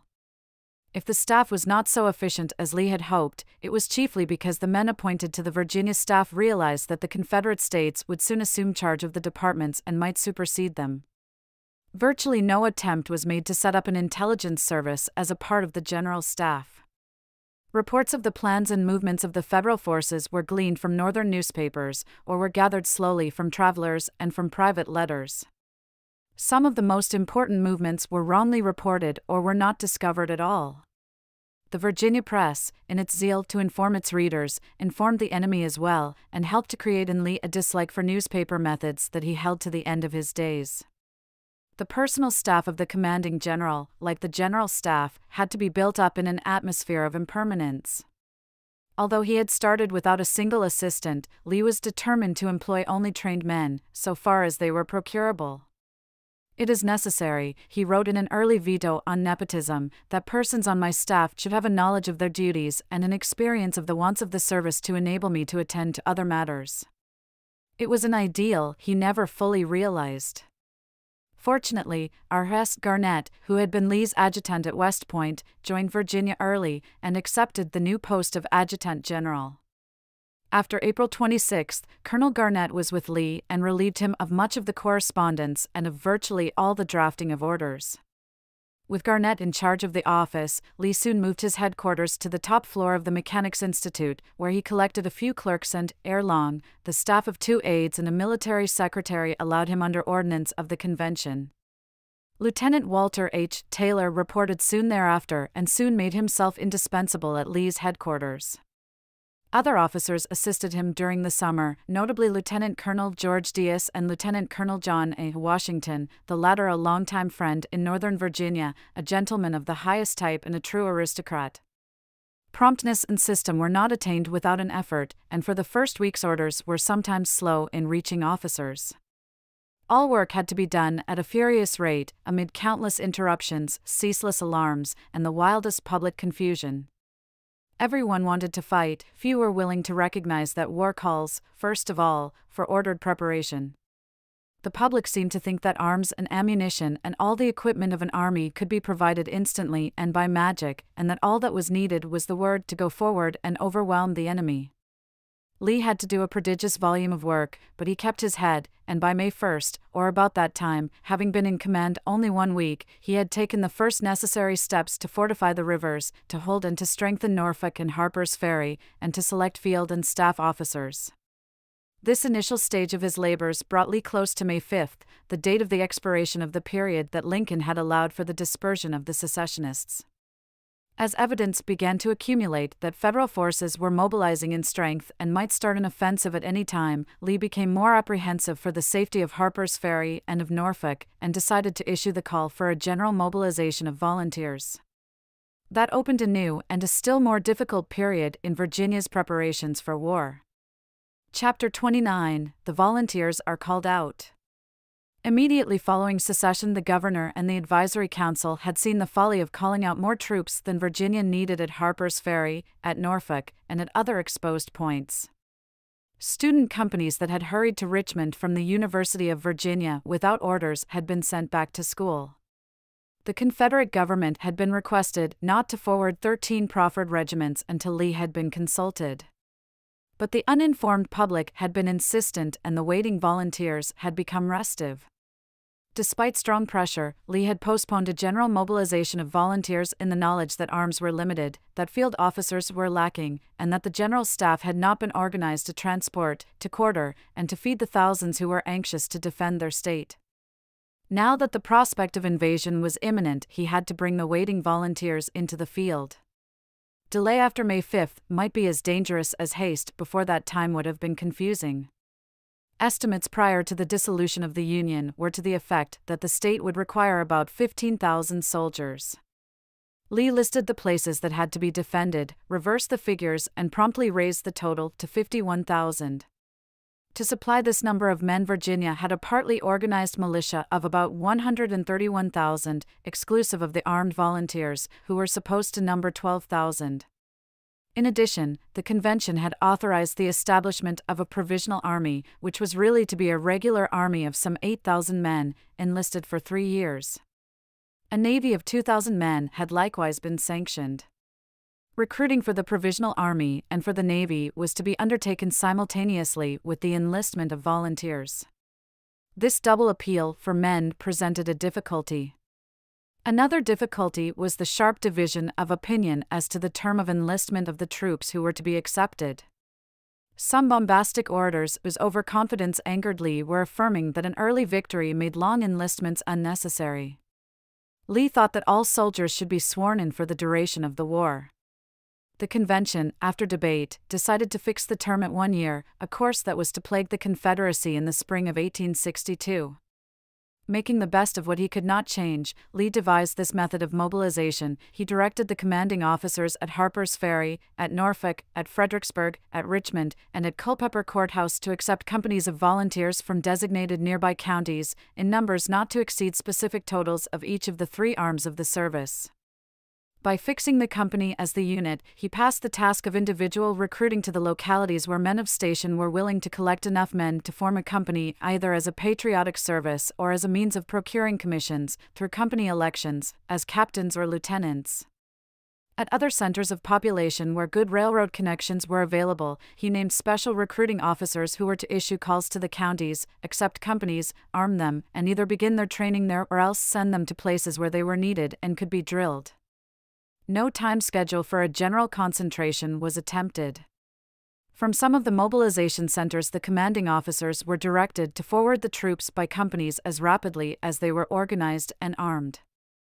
The first call, which covered only one section of the state, was sent out on May 3, the very day that Lincoln signed his second proclamation for 42,000 additional volunteers, 10 regiments of regulars, and 18,000 seamen. Other calls for different parts of the Commonwealth Lee issued on May 6, May 7, and May 9. He watched the response closely. In most counties, the enlistment was general and hearty. From Western Virginia there came varying stories of support and of disaffection, and on the Lower Peninsula, for some reason, volunteers came in slowly. The stern eye of Colonel Thomas J. Jackson found encouragement in the quality of the men, untrained though they were. "The whole state is clad in steel," ex-President Tyler wrote. Anxious as Lee was to bring Virginia's manpower quickly into the field, he declined to accept volunteers under the age of 18. "Those are beautiful boys, sir," he said of some lads he sent back home, "and I very much dislike to refuse them, but it will not do to let boys enlist now. I fear we shall need them all before this war closes." Ere long, it became apparent that the Provisional Army could not be recruited for 3 years in competition with 1-year volunteers. The Provisional Army had accordingly to be abandoned.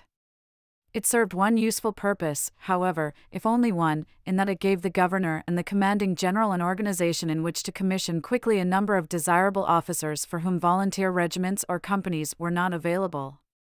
This experience with the provisional force showed that the war was not to be fought either with regulars or with militia, but with volunteers. Mobilization meant training, and that was the fifth aspect of Lee's labor of preparation. In addition to the simple drilling provided at the mobilization centers, a camp of instruction named after Lee was established at Richmond. The cadets of the Virginia Military Institute who had been brought to the city as drill masters were speedily put to work, and some of them were subsequently sent to Harper's Ferry for similar service. They were invaluable. In fact, although the Institute supplied many competent officers during the war, it probably did nothing that helped more materially than furnishing these well-equipped young cadets of soldierly bearing and high morale at this stage of the mobilization. In addition to Camp Lee, an artillery school of instruction was established nearby, at Richmond College, with V.M. cadets again in charge of the raw gunners. The training and review of these men, which Lee occasionally found time to observe in person, gave Richmond its first glimpse of the picturesque side of a war whose horrors the city was soon to witness.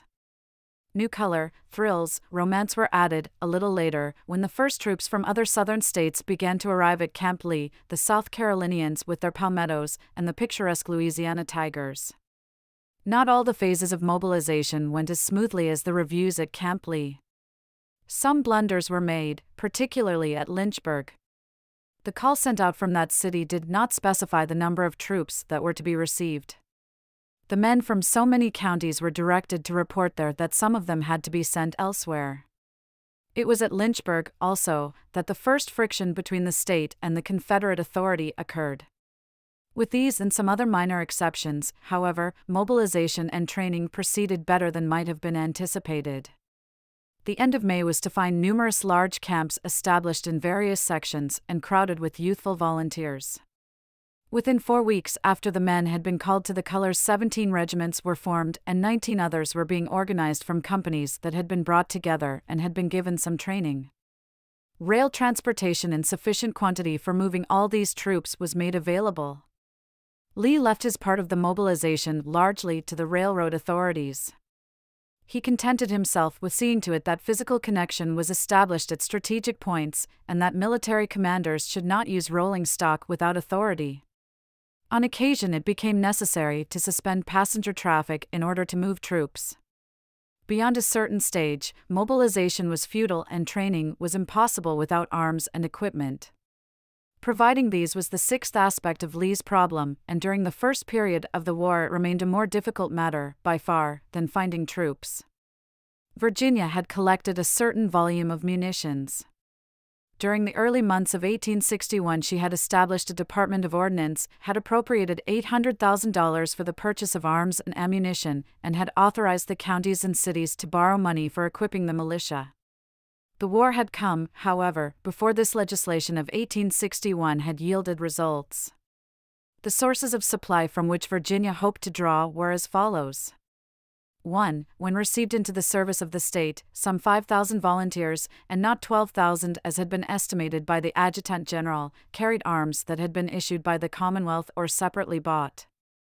2. Virginia had in storage at Richmond and at Lexington something over 60,000 small arms, though 54,000 of these were old flintlock muskets, wholly inferior to the percussion muskets with which the Federals were certain to be armed from the outset. 3. The state hoped that a considerable number of the arms damaged in the evacuation of the Harper's Ferry arsenal by the United States troops, or in process of manufacture, could be restored or completed and issued.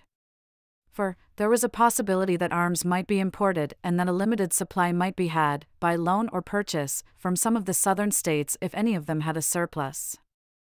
These were the only sources, and Harper's Ferry was to yield little. In order that the best use might be made of the arms that were available, the convention authorized Lee to distribute them to Virginia troops and, inferentially, to the secessionists of Maryland. It was a burdensome assignment. The demands from the outset were insistent. Sometimes after volunteers had been received, and occasionally when they were in the face of the enemy, their armament was tragically inadequate. Upon General Koch's arrival on the Alexandria line, for instance, he found that by no means all his pitiful little force of 300 or 400 men were armed, and those who carried any weapons had only flintlocks of the model of 1818. Again, 800 volunteers reported for muster at Williamsburg. Just 300 of these had arms, and half of these were antiquated. Among 300 men from the western counties, there were only 55 muskets of the same outmoded type, in bad order. Some commanders, even Colonel T. J. Jackson, demanded more muskets than they had prospects of issuing promptly, and had to be denied. In Lynchburg, there was a near mutiny because men who had volunteered as riflemen had flintlocks issued to them. At a very critical stage of operations in Western Virginia, when every volunteer counted in determining whether that section would side with the Commonwealth or turn against her, one company reported with no arms whatsoever, and 2 others had to be sent home, as there were no muskets for them. General Joseph E. Johnston, on taking charge at Harper's Ferry, stated flatly that the dispatch of troops without arms simply made his command more helpless. These were typical illustrations of a situation that Lee met as best he could. He had to dole out arms very cautiously in advance of actual enlistment, and he used his scant supply of percussion and altered muskets where he expected the troops to be called speedily to the field. "Sir," he said to one man who protested against the inferiority of his company's armament, "your people had better write Mr. Lincoln and ask him to postpone this thing for a few months until you can get ready for him." 1,000 muskets were procured from North Carolina and were sent to Jackson. New efforts were made to recover arms seized by individuals at Harper's Ferry, and the shops there were being operated, in accordance with Lee's plan, as long as he believed it could be done without subjecting the machinery to the risk of capture. Georgia was urged to lend Virginia any surplus arms she possessed, and was diplomatically asked not to look to the hard-pressed Old Dominion to furnish muskets to the Georgia troops sent to Virginia. The Confederate States government received similar notice. The store of percussion muskets was exhausted by the end of May, but through economy, patience, and care in not issuing more than were immediately required by the men at any one mobilization center, the supply of flintlocks held out. Every requisition from Virginia troops was met, and probably more than 10,000 muskets were issued to troops from other states. When the Virginia forces were to be taken over by the Confederate States, Lee's report was to show some 46,000 guns in the hands of the mustered volunteers. It is enough to note, for comparison, that during 1861 the North was able to issue to its soldiers 1,276,686 firearms. As it was with infantry small arms, so it was with arms and equipment for cavalry. The militia included 5 regiments of cavalry, which had never been armed, and the volunteers on December 15, 1860, had numbered 50 troops, 24 of which had sabers and pistols, while 24 had only pistols. The state had such scanty cavalry stores that all had been issued by May 12. Attempts to procure additional arms from Georgia failed, and Lee could only advise that the men take their double-barrel shotguns with them, or privately purchase such weapons where available. The same story seemed in a fair way of being repeated with percussion caps and small arms ammunition. The supply of caps was very limited. An agent sent north to purchase a cap machine prior to secession was barely able to return home empty-handed and in disguise. Early attempts to procure caps in Kentucky and the West yielded little. Schemes to construct machines for their manufacture could not be executed quickly. Some were found in Norfolk and some were forwarded from Tennessee, but by the end of May all that could be scraped together had been issued to troops and none remained in storage. A later windfall of $1 million from some undisclosed source of supply saved the day. As for powder, the state had only 50,000 pounds and some 226,000 ball cartridges on December 15, 1860. The increase of this scant stock was very much in mind when the capture of the Norfolk Navy Yard was undertaken. The seizure of 300,000 pounds in that city met immediate needs, though so little rifle powder was taken that cartridges had to be loaded with coarse cannon powder. Lee urged close economy in the use of ammunition and called on the post commanders to take the powder he forwarded to them and to prepare their own cartridges. Of field artillery, the 12 volunteer companies in Virginia had 30 pieces in December 1860, including about a dozen new Parrott guns. The state had some 300 old light cannon in addition, but most of these were unmounted and lacked harness and equipment. The principal task of the Ordnance Bureau, therefore, was to provide gun carriages and caissons and then to distribute the ordnance to best advantage among the many companies and localities that were asking for it. By May 16, the few available gun carriages and caissons were dispatched, and a week later the last of the mounted guns and of the harness had been sent from Richmond. The manufacture of additional gun carriages could not be rapid. Horses were provided by the individual cavalrymen, but they had to be purchased for the artillery. This, too, was slow work, as was the manufacture of harness. However, by June 8, 20 light batteries of 4 guns were to be put in the field, with horses and harness, though some of the batteries had to use wagon bodies as caissons. Thanks to the great store at the Norfolk Navy Yard, the supply of heavy ordnance was ample. The only problem was that of transporting and mounting it. There was some difficulty in procuring type of carriage desired, and an alarming shortage of ammunition existed, but under the good management of the Virginia Navy, 217 guns were soon mounted in 21 heavy batteries in Virginia, and more than 300 heavy pieces were sent to the other southern states. Little time, however, was available for tests and none for experimentation. In all supplementary equipment, at the time the general calls for volunteers were made, Virginia was dismally lacking. No tentage, no knapsacks, no cartridge boxes, no flags were ready for issue. In the first brush with Federal gunboats, the battery at Sewell's Point, near Norfolk, had to fly the state colors of a Georgia company in the small garrison, as it possessed no others.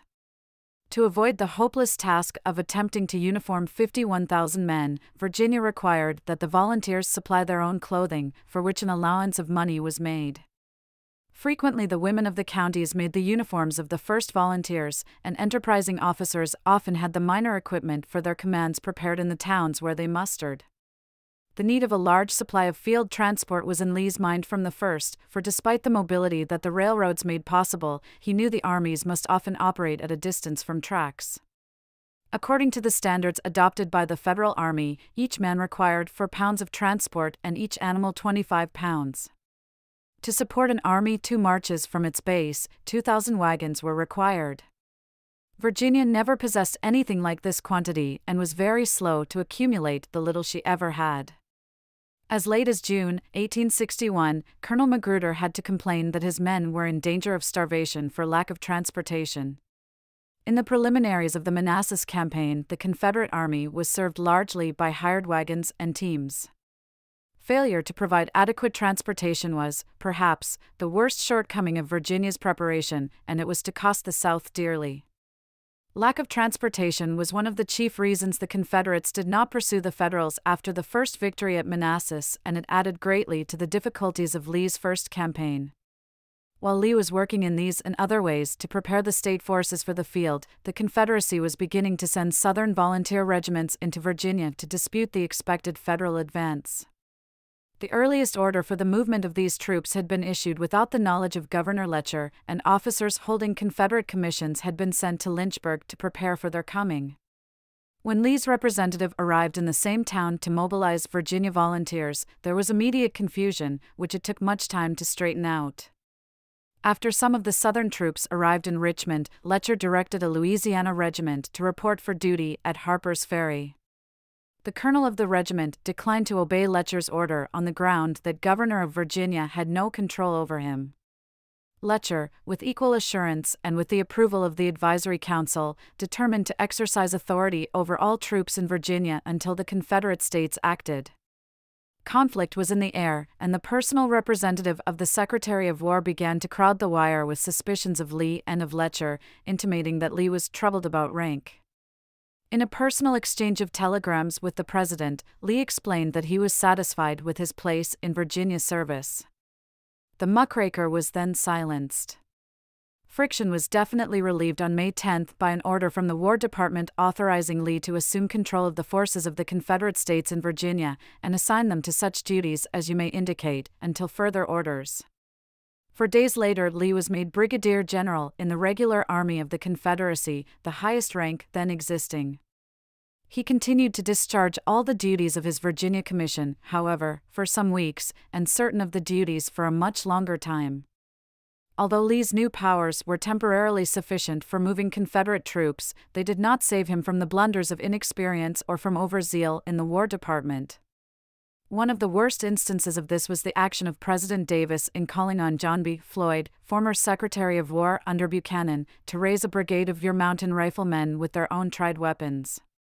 Floyd accepted the invitation instantly and set about recruiting in the face of the state's own call for men. He subsequently sent an agent south in search of arms, precisely as if he were organizing a separate army. Floyd's independent command was to have an unhappy influence on operations in Western Virginia, concerning which Lee was beginning to be very apprehensive.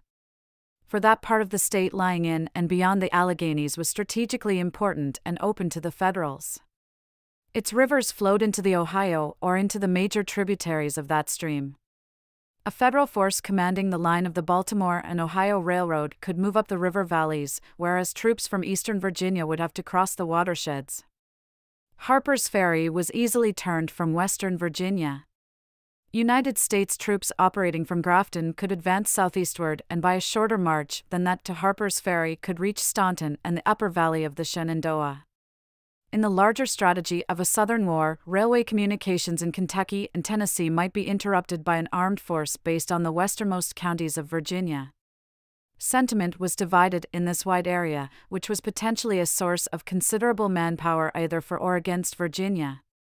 Many of the settlers had come down from Pennsylvania, were of different racial stock from the people of the eastern part of the state, lacked their long tradition of states' rights, and were inimical to slavery. Their delegates in the convention, with few exceptions, had been Union men and had left Richmond after the Ordinance of Secession had been passed. Some of these delegates were now agitating for resistance to the state government. Side by side with these politicians and their supporters, especially in the agricultural counties, were groups of slaveholding planters whose interests and views were substantially those of Tidewater and Midland Virginia. Which side was to control, and which army was to occupy this disputed section? Strategically, were the Federals to utilize the B and O for troop movements so that Ohio and New York would march southward to the same drumbeat, or could Virginia hold that railroad and force the East and the West to fight separate campaigns? Would Virginia have to fight on the Rappahannock and the Shenandoah, or could she guard the Potomac and the Ohio? These were heavy questions, in their consequences perhaps the most portentous that arose in Virginia after secession had been determined upon. For it was the loss of military control in the western counties that made possible the separatist movement which dismembered the territory of the Old Dominion and definitely reduced her to a secondary place in a restored Union. Had her western counties been saved, Virginia would today be the 20th state in area and in population the 9th. When Lee had first come to Richmond, almost all the reports from western Virginia were favorable. Men of standing wrote that the volunteers were mustering, and that if they were supplied with arms promptly, they believed they could keep the discontented element in hand. "We are full of the war spirit," one volunteer wrote from Kanawha County, "and are determined to do our duty in defense of the glorious old Commonwealth." Finding that nothing had been done to secure Western Virginia, except to warn the President of the B and O not to permit the Federals to use the line for military purposes, Lee proceeded to rally the doubtful counties before he issued the general call for volunteers. On April 2930, he designated officers to undertake the organization of troops at Wheeling, in the lower Kanawha Valley, and at Grafton. A few days later, Colonel George A. Porterfield, a man of influence in that section, was dispatched to Grafton to take command, with authority to accept 5 regiments of volunteers. Grafton was strategically most important. Located 175 miles west of Harper's Ferry by rail, on the main line of the B and O, it was the junction for the line to Parkersburg and, in addition, was the logical base for an advance southeastward to the head of the Shenandoah Valley. Porterfield was told to cooperate with the officials of the B and O, who were supposed to be sympathetic, and he was instructed not to interfere with the peaceable operation of the road. Optimism did not last long. By May 6, the bulk of the news from Western Virginia became distinctly unfavorable. Jackson reported much disaffection in that section and urged that troops be sent there. Other information was to the same effect, especially from Grafton, where the people were said to be verging on a state of actual rebellion against the authority of Virginia, and were confidently expecting federal support from Pennsylvania and Ohio. Lee was very much concerned at this, but aside from ordering arms hurried forward, he felt that he could do little.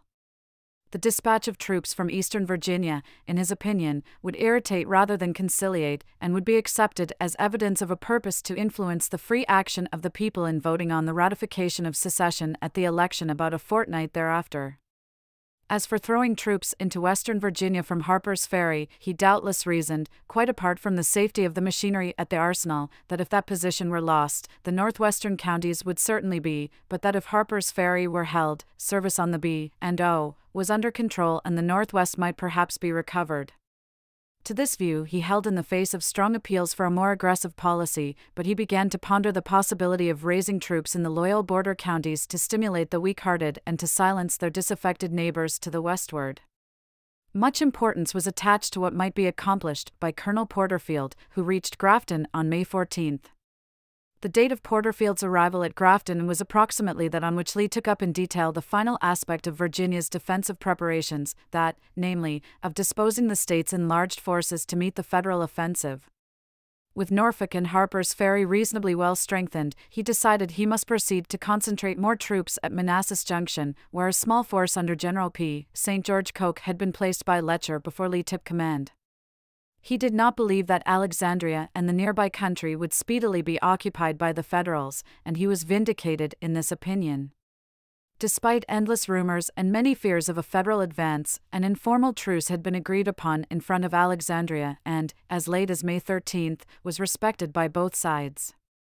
On May 6, however, Lee had warned General Coke to prepare for an attack directed from Alexandria, because both he and Coke reasoned that the Federals would certainly attempt to turn Harper's Ferry by way of Manassas Junction. Such an advance would encounter no large streams once the undefended Potomac was crossed. It could be made by at least 2 good roads through a country that presented no serious natural obstacles. And if it reached the line Chantilly-Centerville-Manassas Junction, distant only 20 miles from Washington and Alexandria, it would command the railways and the roads leading to Harper's Ferry and to Winchester. Simple seizure of the Manassas Gap Railroad, leading from Manassas Junction to Strasburg, not only would deprive the Confederate forces at Harper's Ferry of all direct railway connection with Richmond, but would similarly cut off the scant force that was trying to rally the states' rights men in northwestern Virginia. Once Harper's Ferry and the lower valley fell into the enemy's hands, the only approach to Grafton would be by road over the mountains from Staunton. This will be apparent from the sketch on the following page. Lee did not believe that as good a soldier as General Scott would overlook such opportunities, military and political, as the occupation of the Manassas Gap Railroad would offer. As quickly as he could, Lee now began to dispatch additional officers and men to General Coke for use at Manassas Junction, the point where the Manassas Gap Railroad joined the Orange and Alexandria. In this effort, Lee was vigorously seconded by Coke, who represented the highest of Virginia traditions. An old West Point graduate, a rich planter of fine character, devoted to Virginia, General Coke performed a service during the first months of the war for which he had never received just recognition. Every effort that Lee made to strengthen Virginia's hold on her exposed northern frontier was seconded with the greatest energy by Colonel Jackson at Harper's Ferry. While the machinery was being moved, Jackson was collecting troops from the lower Shenandoah Valley and was drilling them zealously. Reinforced by volunteers from Kentucky and Maryland and by units that Lee sent forward, he had raised his force to 4,500 by May 11. Jackson saw a constant threat to Harper's Ferry from Maryland Heights across the Potomac, and without waiting for orders, he promptly occupied and fortified that position. Lee was perturbed lest Maryland should take offense at this invasion of her territory, and he cautioned Jackson against inviting an attack he was not strong enough to resist. The question was settled, tacitly, by entrusting the works on Maryland soil to volunteers from that state and to the Kentuckians, who had come to Harper's Ferry without orders and were a quasi-independent force. Jackson carefully omitted from his order book all instructions for the seizure of the heights. Thanks to his diligence and military judgment, it became apparent that Harper's Ferry not only was measurably safe, as Lee had believed for some days, but that, in certain eventualities, the troops there might be utilized to meet an offensive directed against it by way of Manassas Junction. From the northern end of the line to the eastern, Lee had to turn his attention at this stage of the military preparations, for there had been hints of friction between the Army and the Navy at Norfolk and some suggestions that the commanding officer, Brigadier General Walter Gwynn, was submerged in detail. To adjust these troubles, and to ascertain the condition of the defenses, Lee left Richmond on May 16 for the first time since he had arrived on April 22 and made a thorough inspection of Norfolk. He found the situation confused and unsatisfactory. Progress on the fortifications was slow. Hastening back to Richmond as soon as he was convinced that he had found the trouble, he relieved General Gwynne, who had not seen regular military service since 1832. In his place, Lee put Brigadier General Benjamin Huger, a comrade of Mexican days and, as Lee wrote, an officer of great merit. Under General Huger's direction, the construction and arming of the batteries went on with less delay. On May 23, Lee had been in command 1 month, and that day the voters of Virginia went to the polls to pass on the Ordinance of Secession. It was conceded that they would ratify it overwhelmingly. And after that, everyone believed, invasion would come quickly. Little was known of the mobilization of the United States, and in detail that little was not accurate. It was apparent, however, that the greatly superior forces of the North could advance simultaneously from 4 directions: from the line of the Ohio into western Virginia, from Maryland into the Shenandoah Valley, from Washington to Manassas, and from Hampton Roads on Norfolk or on Richmond. Lee's preparations shows that he had all these possibilities in mind, though he perhaps did not believe the attack from the Ohio would materialize so quickly as it did. Was Virginia ready for the shock? Along the tidal rivers, raw earthworks broke the green landscape, and straining men were putting heavy guns in battery. At Norfolk, confusion still reigned, though at the Navy Yard there was great activity. At Gloucester Point, the defenders of the York felt secure, while across that beautiful stream sentinels paced the very parapets the British had thrown up at Yorktown in 1781. Between the York and the James, John Bankhead Magruder was busying himself in drawing a defensive line that had previously been decided upon. Jackson at Harper's Ferry and the commanders at Norfolk and on the Manassas line saw their numbers increasing daily. In Richmond, the crowds overflowed the once quiet city of John Marshall. The departments were working furiously, the confines of the old fairgrounds echoed all day to grounded arms and to sharp orders of command. South Carolinians and French-speaking Creoles from New Orleans swaggered past porches, whence Virginia girls observed them with wide, admiring eyes. Munitions were being shipped hourly, cobblers were turning to the manufacture of harness, and feminine fingers were fashioning knapsacks. The state arsenal, expanded quickly, was preparing cartridges, and the mustered wheelwrights of the whole section were preparing gun carriages. Lee's own headquarters were busy, visited by returned officers eager to offer their services to Virginia, and besieged by an army of civilians seeking contracts. Everywhere in Virginia the boys were leaving home or else were chafing under regulations that forbade them to enlist until they were 18. Many of the younger married men and not a few in early middle life were volunteering also. New companies met periodically for drill and instruction till their ranks were filled and their orders were received to proceed to one of the rendezvous in the state. Then there would be a day of roses and tears, of farewells and cheers, and General Lee would be notified that another company was available for Manassas Junction or for Harper's Ferry. By the middle of May, preparation, excitement, and confidence were in the air, and from confusion order was gradually emerging. But as yet war was in the picturesque stage, when uniforms were new and hopes were high, when youth saw only the glamour and none of the misery of the conflict that was about to open. Chapter 30, The Mobilization Completed. The day after the people of Virginia ratified the Ordinance of Secession, Lee received the long-expected news. The Federals that morning, in great strength, had occupied Alexandria and the Virginia side of the Potomac and had captured a small troop of Virginia horse serving as a rear guard there. Lee promptly forwarded to Manassas 3 regiments of reinforcements and some cavalry and gave orders for dispositions in case the Federals continued their advance. The danger to Manassas Junction was manifestly so acute that he determined to go there and see the situation for himself as soon as he could arrange to leave Richmond. The occupation of the Virginia side of the Potomac had, of course, a personal aspect that Lee could not wholly overlook, even in the excited hour of the first movements to present an opposing front to the Federals. It meant that the pleasant hill of Arlington was in the hands of those former friends who now were enemies. Lee had anticipated this and was reconciled to it. His concern was for his invalid wife, not for himself. Mrs. Lee had been very loath to leave Arlington, despite the urging of her husband and the imminence of a Federal advance. She had long been unable to decide where to go, and not until about May 14 did she betake herself temporarily to nearby Ravensworth. Even then she left many of the family's possessions and some of the Washington relics within easy reach of marauders. Lee knew that Mrs. Lee could not remain for any length of time at Ravensworth without causing embarrassment to Mrs. Fitzhugh for housing the wife of a rebel general, but he was unwilling to have her come to Richmond, inasmuch as he expected to take the field speedily. The daughters went to visit friends in Fauquier County, Virginia. Lee had left his sons free to make their own choice and had most carefully urged Custis not to be influenced by his own example. But all of them sided with the South.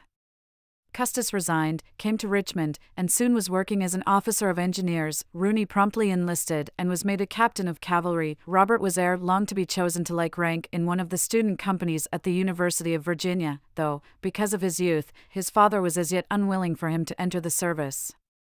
Smith Lee returned his federal commission and became a captain in the Virginia Navy. Lee took all these changes calmly. "When I reflect," said he, "upon the calamity impending over the country, my own sorrows sink into insignificance." The impending calamity was brought nearer, 3 days after the occupation of Alexandria and Arlington, by a report that Federal transports had appeared in Hampton Roads and were unloading troops in large numbers at Newport News, close to Fort Monroe, at the tip of the peninsula, as that part of Virginia between the York and the James River is styled. The second of the 4 probable Federal offensives was taking form. Lee was not unprepared for it. Although the informal truce had continued around Fort Monroe, Lee consolidated the command on the lower peninsula under Magruder on May 21 and had been strengthening him as steadily as the numerous calls from other quarters had permitted. Embarrassed by lack of cavalry and of wagons, Magruder was making progress on the line intended to link up Jamestown, Williamsburg, and Yorktown. Lee reasoned that the troops being collected at Newport News might be planning either to turn the position at Yorktown and thus open the York River, or else to cross Hampton Roads, ascend the Nansemond River, cut the railroad from Norfolk to Petersburg, and mask Norfolk. Both possibilities will be apparent from this sketch. Lee accordingly put both Magruder and Huger on notice. He hastened to send more troops to the Norfolk district and some artillery to defend the approaches to Suffolk. Magruder received a few heavy guns to protect his line from being turned by way of the James, and continued to improve his position. Before the object of the landing at Newport News had become apparent, Lee felt it necessary to make his proposed visit to Manassas Junction. Leaving Richmond on May 28, he made a hurried inspection of the junction that afternoon, and the next morning went on to Fairfax Courthouse. The troops, he found, were increasing rapidly in number, but were in every conceivable state of efficiency and the lack of it. Some were ready for action, some of those who had retreated from Alexandria did not even have arms. The officers ranged from wholly inexperienced civilian volunteers to men with West Point training and a solid background of service in the regular army. Lee promptly made now dispositions to cover the flanks and to place a detachment for observation at Fairfax Courthouse. He concluded that the size of the force to be collected at Manassas would make the Federals cautious in any advance against Harper's Ferry along the south bank of the Potomac, and that there consequently would be time for joint operations between the troops at Harper's Ferry and those around Manassas. This was the germ of the strategy subsequently employed in the campaign of First Manassas. The selection of the best available commander for the force mustering at Manassas Junction had been giving Lee much concern. General Koch had worked zealously, in the face of many obstacles, but the Virginia Convention had concluded that the state had too many general officers and had reduced their number. Letcher had accordingly renominated Koch, along with others, for rank in the volunteer forces 1 grade lower than they had previously held. Under another ordinance, officers of the Provisional Army outranked officers of similar rank among the volunteers. This had virtually displaced Koch, who at time had not even had a regiment. Koch had naturally protested, and Lee had been at pains to explain how the change had come about, but there was no alternative to the selection of an officer of commanding rank to take charge of the Manassas line.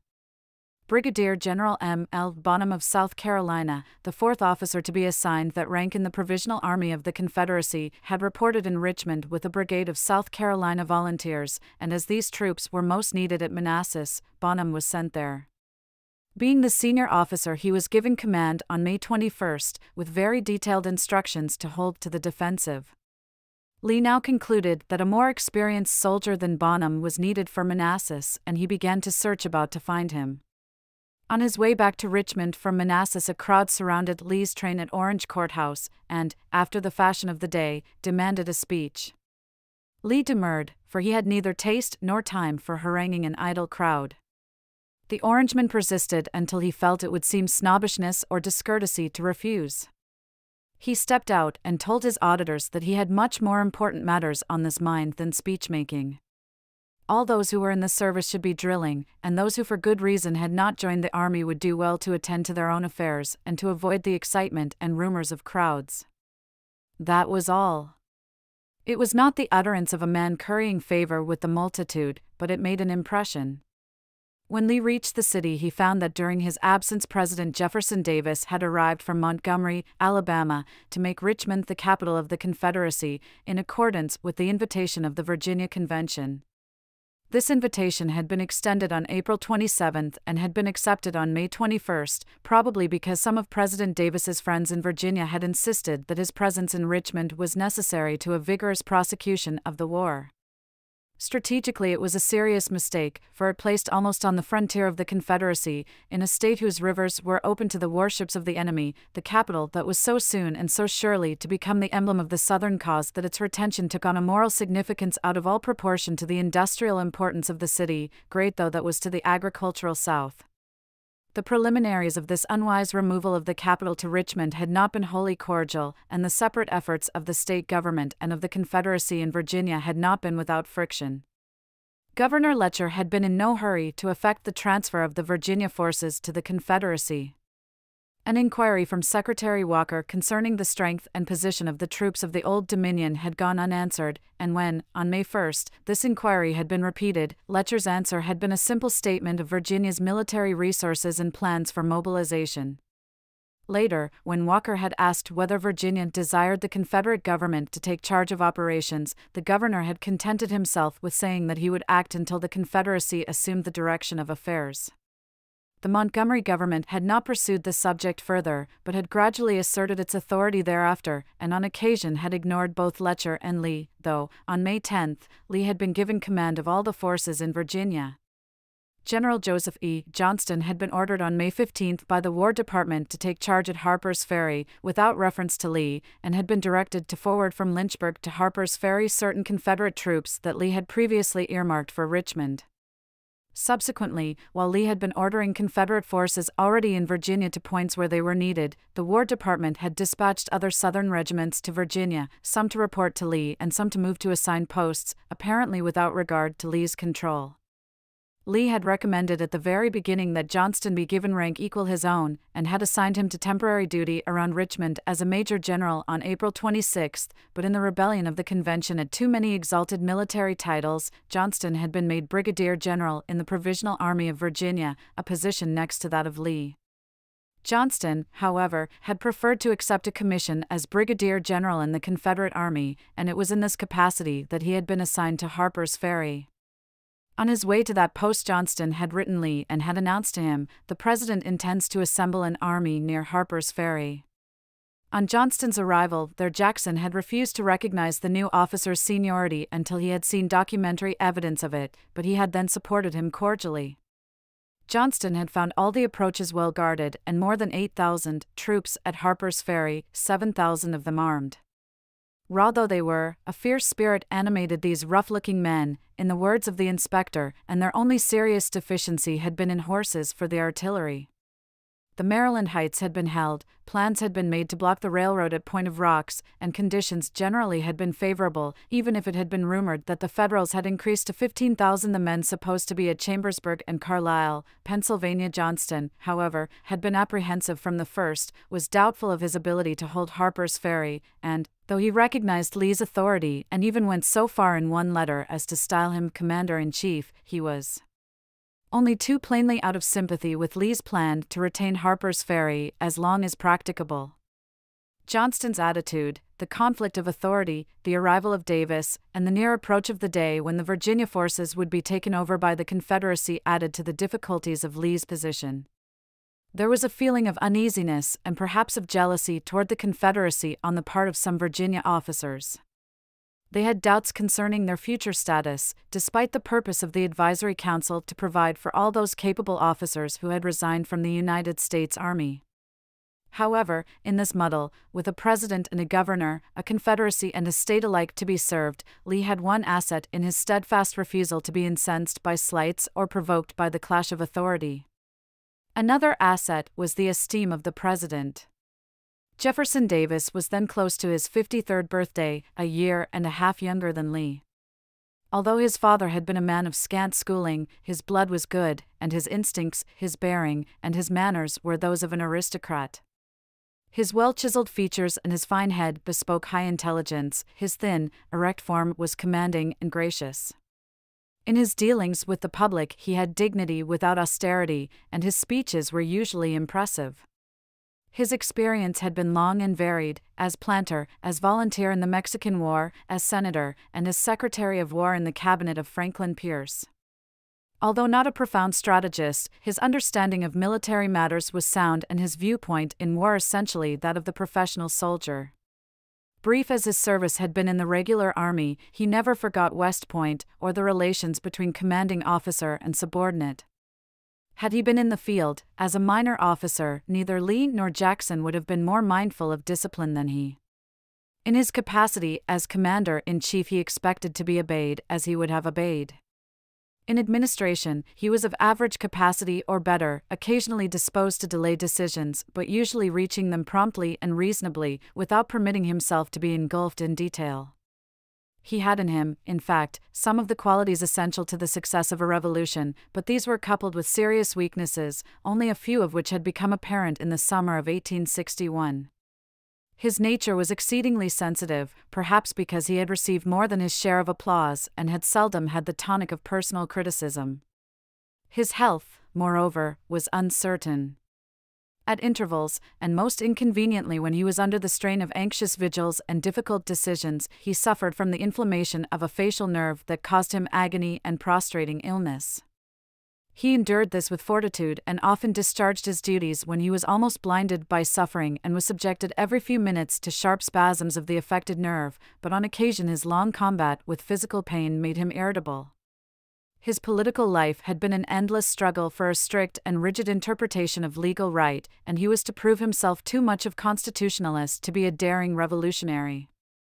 He hesitated to exceed the admitted limits of his authority as president, and when he did so he was as unconvincing as he was irritating, but he was instant to claim his full constitutional prerogatives, and in doing so he was often abrupt and sometimes unreasonable. Two things were certain to make him hostile: one was to accuse him of unfairness, the other was to impinge upon his authority as president. In his dealings with men he applied to the fullest the political maxim of loyalty to friends and of hostility to foes. His judgment of men was not exceptional, for he relied too much upon the impressions formed in youth, and impressions once formed he was slow to change. If he named one of his supporters to office, criticism of his appointee he would almost invariably regard as criticism of himself. With a political antagonist he would dispute to the last line of a long correspondence, in as high regard for logical victories in the theoretical points at issue as if he were speaking for the Congressional Globe. In the end, if he could not convince he would not attempt to conciliate, but would accept a man as a permanent enemy and would sever relations with him. He had energy, he had a measure of vision, he had patience with everything but contradiction. His stubborn loyalty to friends of mediocre mind was to cost the Confederacy dearly, but in the case of Lee his loyalty was to be, perhaps, his largest service to the South. Davis had not forgotten Lee's superintendency at West Point and his reputation in the old army. At this time, and always, as he subsequently testified, Lee had his unqualified confidence, both as a man and a patriot, and had the special knowledge of conditions in Virginia that was most useful. From the time of his arrival in Richmond, Davis kept Lee near him and consulted often with him. Together, on Lee's return from Manassas Junction, they conferred on the choice of a commander for that exposed line. The president decided to entrust the post to Lee's friend of earlier days, the hero of Charleston, General P. G. T. Beauregard, who was then in Richmond. Beauregard was called in, was given a review of the situation, and was directed to leave the next day for Manassas. His orders, which Lee prepared, were for close vigilance and a strict defensive, a course that Beauregard complained, years afterwards, left him no discretion and no initiative. Had he complained at the time, it probably would have made no difference, for Lee had not modified in the slightest his view that Virginia's safety demanded that she avoid aggression until she was prepared to meet it. The dispatch of Beauregard to Manassas put 3 of the 4 exposed posts in Virginia under the charge of professional soldiers of experience. Huger and Magruder were on opposite sides of Hampton Roads, Johnston was at Harper's Ferry, Beauregard faced the enemy below Washington. Conditions in each of these threatened areas were improving hourly. Very different was the situation in the 4th zone of probable Federal advance, Western Virginia. For 2 weeks, the news from that quarter had been bad. Optimistic reports had given place to gloomy intelligence of disaffection, opposition, and open hostility. By May 21, Lee had realized that volunteers would not be raised in adequate numbers in the northwestern counties, and he had adopted the alternative, which he had been maturing, of sending into that section troops from nearby counties in the hope that they would gather strength as they advanced. Commanding officers were enjoined anew to prevent the use of the Baltimore and Ohio by the enemy, though Lee had rejected the proposal of Colonel Jackson that a strong force should be thrown into northwest Virginia as soon as the vote on secession was announced. Lee did not have the men to spare, and he could not afford to risk Harper's Ferry or the troops that were garrisoning it. On June 1, a messenger arrived from General Johnston with dispatches. One of them contained a rumor which had reached Harper's Ferry to the effect that Colonel Porterfield had evacuated Grafton and that the Federals had occupied it. Lee was loath to believe that this had happened, and still less prepared to learn a few days later that Porterfield had been surprised at Philippi, 15 miles south of Grafton, and had lost most of his equipment. This was a serious matter, for Philippi was closer by 40 miles to Staunton than to Harper's Ferry. If the enemy were permitted to advance unhindered through the mountains to Staunton, a distance of about 120 miles by road, the whole of western Virginia might be cut off. A third Federal offensive of unknown strength was thus developing more rapidly and in some respects more ominously than either the threat against Manassas Junction or the concentration in Hampton Roads. Both the state and the Confederate authorities moved quickly to redeem the situation. Porterfield was relieved and brought before a court of inquiry. The militia in 7 counties were ordered out.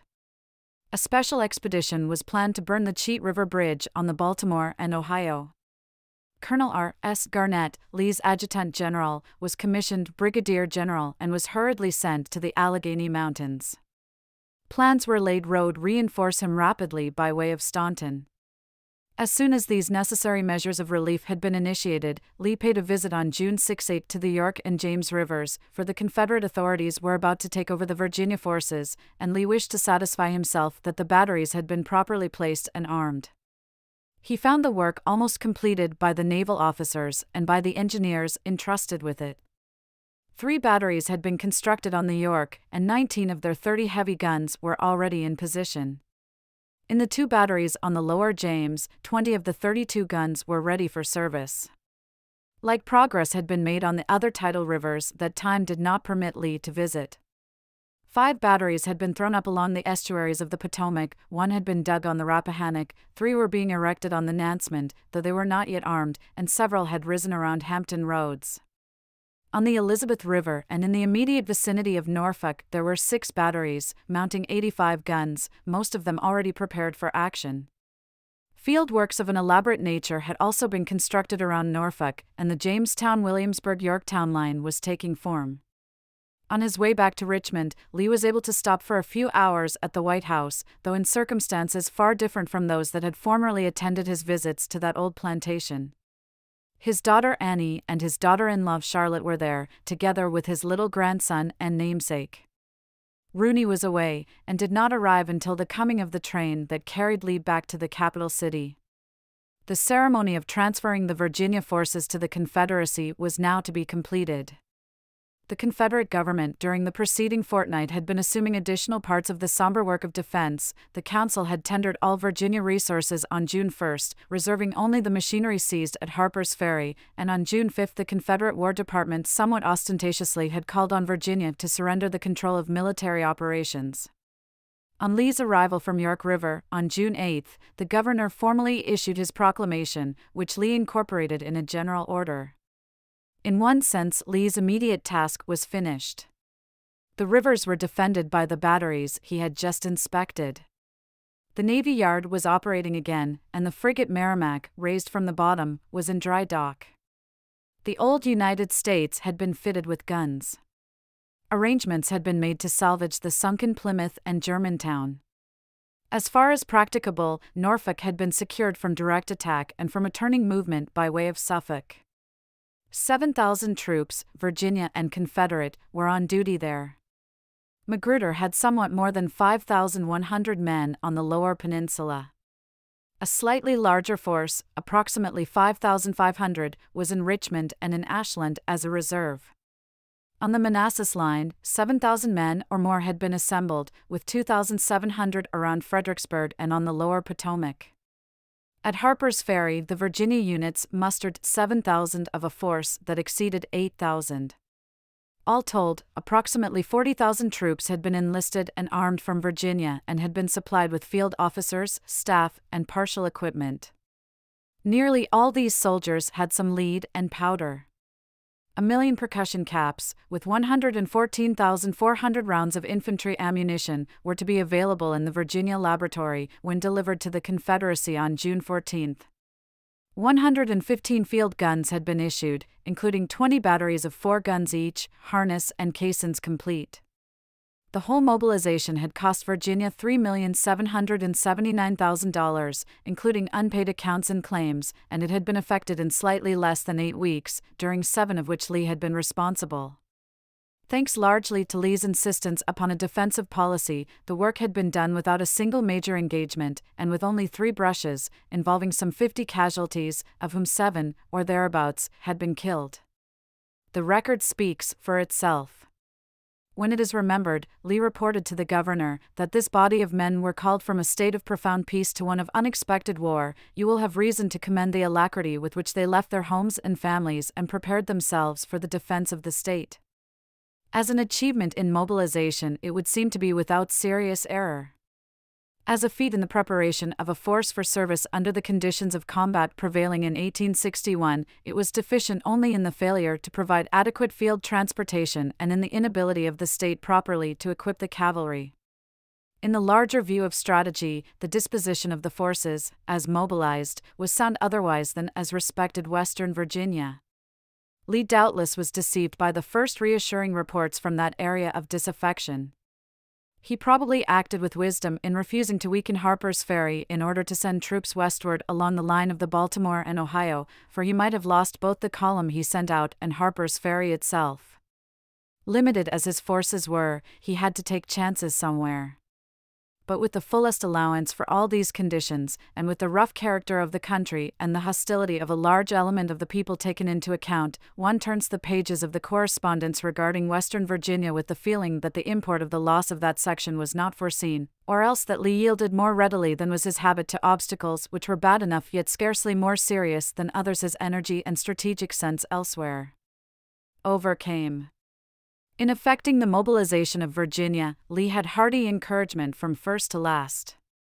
Except for the criticisms of Secretary Walker's agent, D.C. Duncan, the records yield no evidence of hostility to Lee or of any lack of cooperation with him.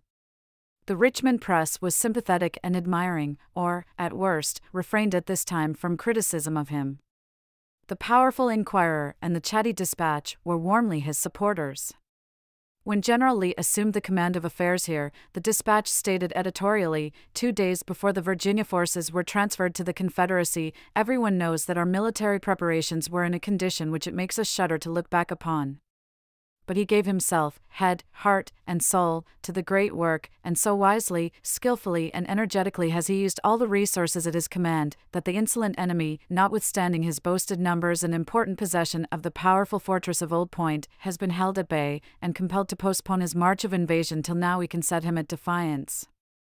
We do not pretend that everything has been done which could be done if General Lee had possessed at the start an army of 100,000 or even 50,000 men, but, bearing in mind the feebleness of our resources, at the beginning, in men, arms and munitions of war, remembering that the organization of a large military force is a work of such time and labor that, up to this hour, the federal government, with all its immense resources of men, means and machinery, has not been able to put itself in position for attack, we may point with honest pride to the position Virginia is now in for defense, and claim that even General Scott, with all his boasted military genius and experience, and all the vast resources of his section, has not proved himself as great and efficient a leader as the son of Light Horse Harry, the sagacious, intrepid and high-souled chieftain of Virginia.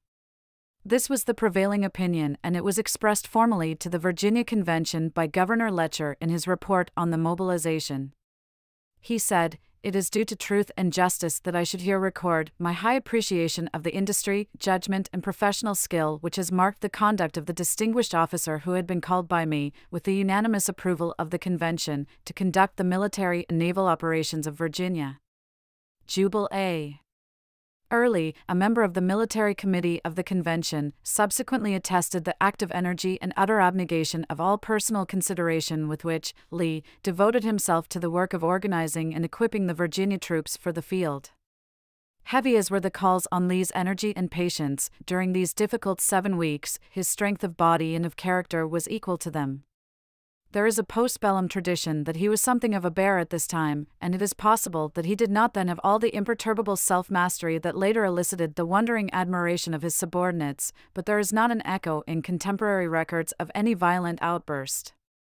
He arrived early and punctually at his office every morning and methodically transacted business, with a close eye to detail, but not, Walter Taylor observed, as is sometimes the concomitant, if not the result of this trait, neglectful of the more important matters dependent upon his decision. He seemed, Colonel Taylor further recorded, to address himself to the accomplishment of every task that devolved upon him in a conscientious and deliberate way, as if he himself was directly accountable to some higher power for the manner in which he performed his duties. Anxious as he was to take the field, and convinced that his stay in Richmond would not be permanent, he met patiently the vexations of office work. Only in his handling of his heavy correspondence was the worry and annoyance of his post manifest to his little staff of aides and clerks. He did not enjoy writing, indeed, he wrote with labor, and nothing seemed to tax his amiability as much as the necessity for writing a lengthy communication, but he was not satisfied unless at the close of his office hours every matter requiring prompt attention had been disposed of. When the last letter was signed and the last order given in the afternoon, he would take 1 or 2 of his official family with him, and would ride out to some camp or fort around Richmond, combining necessary exercise with an inspection. And when he returned, it was often to seek out some group of children and to talk with them. No homesickness was discernible in his letters, and there must have been distinct relief for him to know that Mrs. Lee, having left Ravensworth, was at Chantilly, cheerful and reconciled to indefinite absence from Arlington. He had committed his loved ones, along with his own destiny, his strategy, and his preparations for Virginia's defense, into the hands of a God who was never more personal or more real to him than in those days of a divided nation's insanity. The religious note that had become the strongest of his life in the hour when he had cast in his fortune with Virginia, and it so remained to his last day. "In God alone must be our trust," he wrote Cautiously in a frank avowal that mediation was impossible. Domestic letters contained prayers and self-reproach for ingratitude to God for past mercies. "God's will be done," he said. "We must be resigned." And again, "Be content and resigned to God's will." "Are you sanguine of results?" a minister asked him in the midst of the intense strain of the first ordeal. "At present," he answered calmly and with a sincerity that saved his words from any suggestion of cant, "I am not concerned with results. God's will ought to be our aim, and I am quite contented that His design should be accomplished and not mine." Chapter 31. The war opens on 3 Virginia fronts. An empty title was left Lee when the Virginia forces were transferred to the Confederate States on June 8, 1861, an empty title and a non-existent command. The regiments raised under his care were now subject to the direction of the War Department. The staff he had called into being with so much labor ceased to function. For the moment he seems almost to have forgotten that he was a brigadier general in the regular army of the Confederacy, subject to call at any time. The distaste for a public life that he occasionally felt in a period of uncertainty showed itself again. "I do not know what my position will be," he confided to Mrs. Lee. "I should like to retire to private life, if I could be with you and the children, but if I can be of any service to the state or her cause, I must continue." He told Maury, in terms less particular, that he did not know where he was. Maury commented, "You may rely on it, the Confederate States government has come here feeling that there is between it and us something of antagonism." It was Maury's private opinion that Davis did not like Lee. Considering that inquiry would smack him modestly of place hunting, Lee had no intention of asking about his status, and the president had not thought to discuss it with him when, on June 10, there came news of something approaching a battle at Big Bethel, 8 miles northwest of Newport News. Major General Benjamin F. Butler had planned a surprise attack on a troublesome Confederate outpost of Magruder's command, but one of his regiments, becoming confused, fired into another and had given the alarm. A force of some 1,400 Confederates met the poorly organized attack of 7 Federal regiments and drove them back, inflicting 76 casualties, including one major and the youthful Lieutenant Colonel John T. Grebel, who had been one of Lee's cadets at West Point. By good chance, some of the Parrott guns purchased by Virginia in 1860 had been sent to Magruder and had been in battery at Big Bethel. They had given the Confederates a definite advantage. Although it could not have happened precisely so anywhere else in Virginia, the hurriedly mobilized Confederate forces at Big Bethel actually had seemed better equipped than had the Union troops whose government had full access to the markets of the world. This little action, involving the loss of only 8 Confederate soldiers, naturally encouraged the South, but it was evidence that the Federals were prepared to take the offensive on the Lower Peninsula. And as Magruder's position was by no means secure against combined attack by land and water, he had to be strengthened. To this task Lee was assigned immediately. Dispatching congratulations to Magruder, he counseled that officer and the president concerning the defense of the peninsula and the fortification of the James, precisely as if the responsibility were still Virginia's alone. More troops and more heavy guns were forwarded, defects in the line in front of Williamsburg were corrected, the small steamer Teaser was assigned to scout duty on the lower James, and the batteries along that river were improved, somewhat contrary to Magruder's judgment and according to Lee's plans. Magruder, who was wise enough to anticipate a long contest, logically acquiesced and very industriously prepared his command for emergencies and even embodied some of the militia. Operations on the peninsula were closely bound up with those around Norfolk and on the Rappahannock. In the course of a few days, and without any formal written orders, Lee was directing the defense of eastern Virginia, including Richmond, while the War Department and the President in person took over the preparation of the forces at Harper's Ferry and Manassas Junction for the attacks that manifestly were in the making. Western Virginia remained in some sense a charge both on Davis and on Lee, but the latter was authorized to carry on correspondence with Garnett and to receive that officer's reports. Much of the now familiar routine was resumed. Lee expedited the construction of the system of earthworks that Colonel Talcott had designed for Richmond, and he undertook some defenses for the Rappahannock River also, having become a bit more apprehensive of possible offensive movements there. The probability of an attack on Norfolk he kept constantly in mind as he steadily built up its garrison and the forces on the Nansemond. In a short time, the Norfolk line, completed and fully armed, was held by 6 regiments of infantry, 1 of cavalry, and 5 companies of artillery, in addition to the naval units. Besides all this, Lee charged himself with equipping and bringing into the field the thousands of Virginia troops who had not been ready for transfer on June 8 and were now to be mustered directly into the Confederate service. As late as the spring of 1862, he occasionally acted as commander of the Virginia forces in matters of enlistment and organization. In the intervals between other assignments, Lee drew up his report, as of June 15, on the mobilization of Virginia. Governor Letcher forwarded it to the convention on June 17. There was, of course, no vainglory in this document. It was simple and concise. Its only line of praise was for those who had responded quickly to the call of their state. Its only expression of regret was that the western counties had not supplied their quota of men. Daily, after June 15, Lee's duties were enlarged, though they were not defined. Jealous as was President Davis of his prerogatives, and instant as was his resentment of all interference, he made the most, in frequent conferences, of Lee's abilities and of his exact knowledge of conditions in Virginia.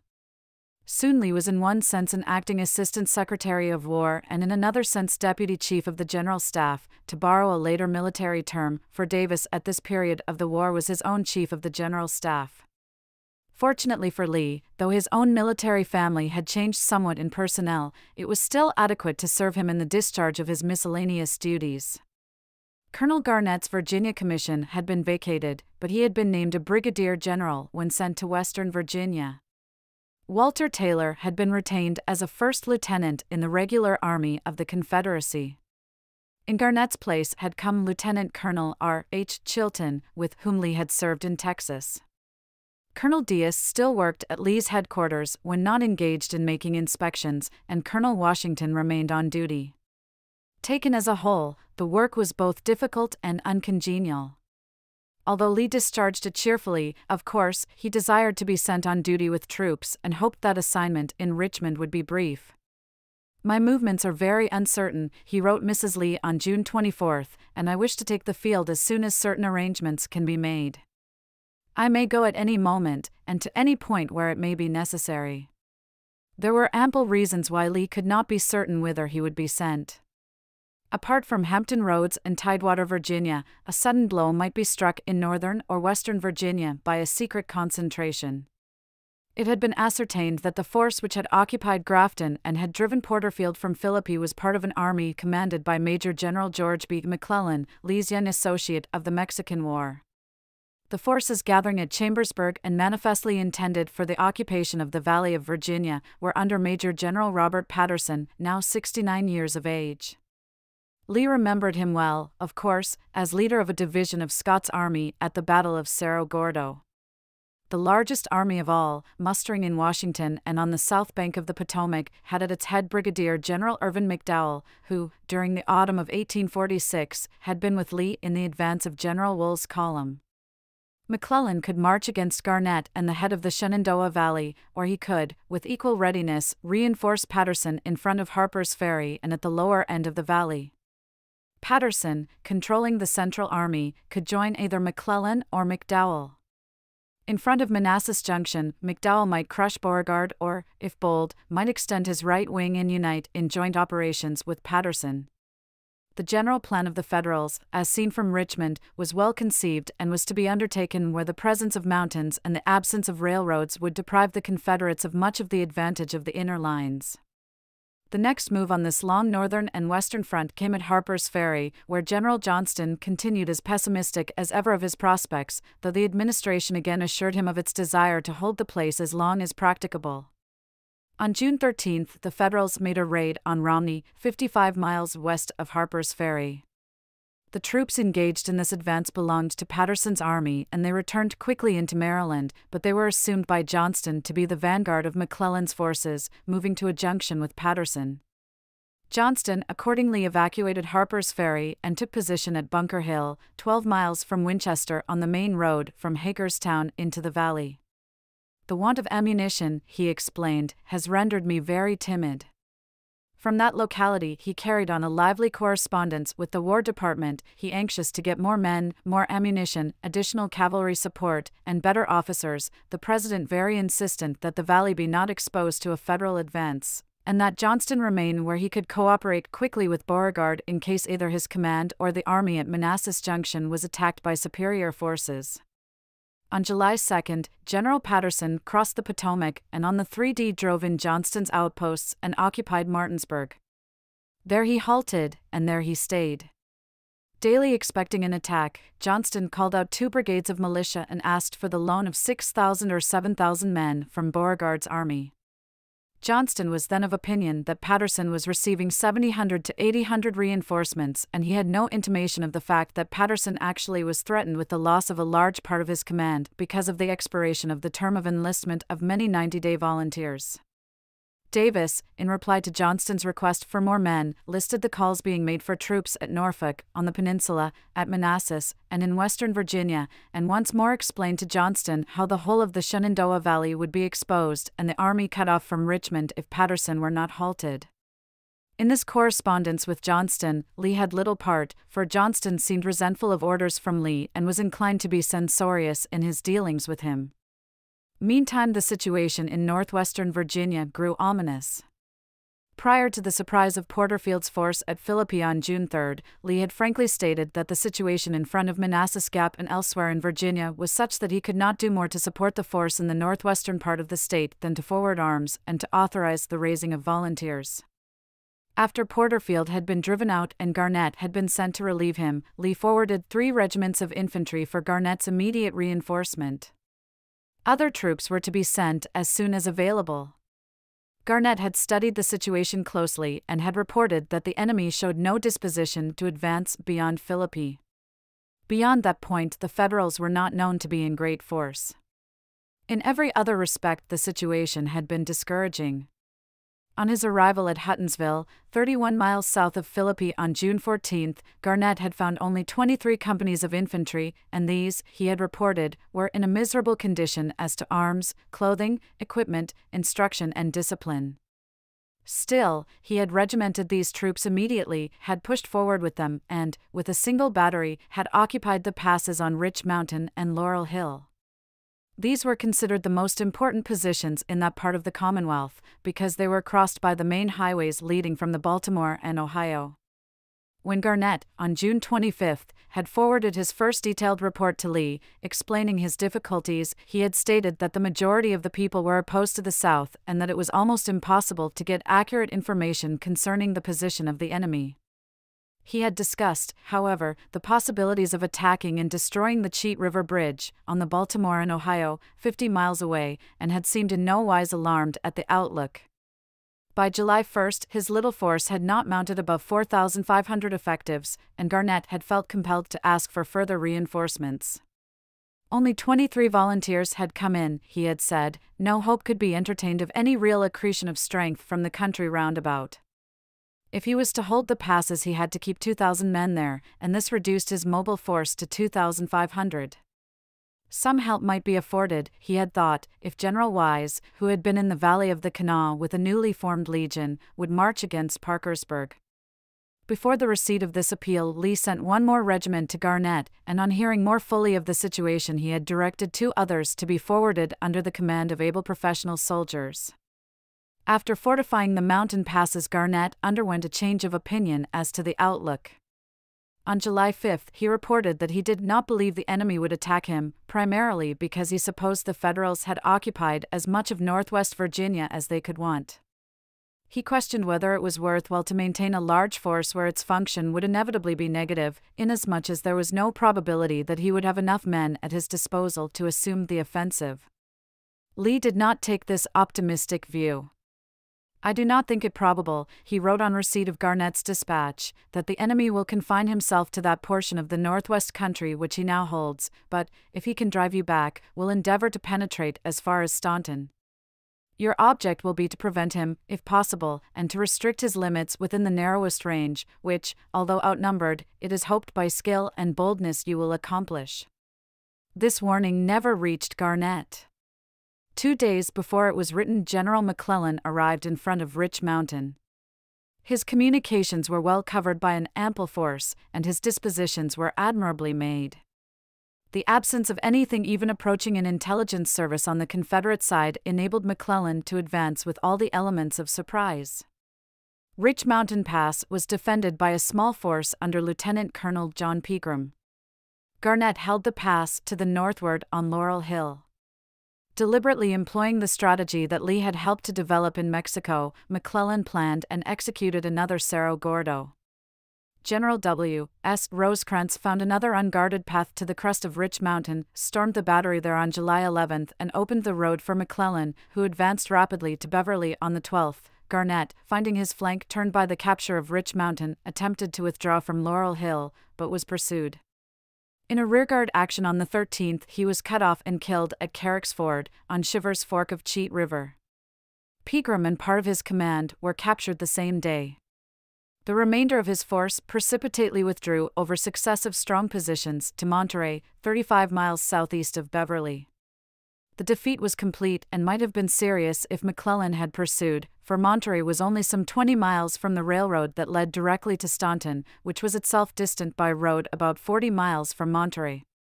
3 days' hard marching might have carried McClellan to the heart of the Shenandoah Valley.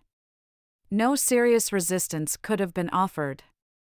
The Confederate casualties had not fallen much short of 1,000, and most of the survivors were demoralized and scattered.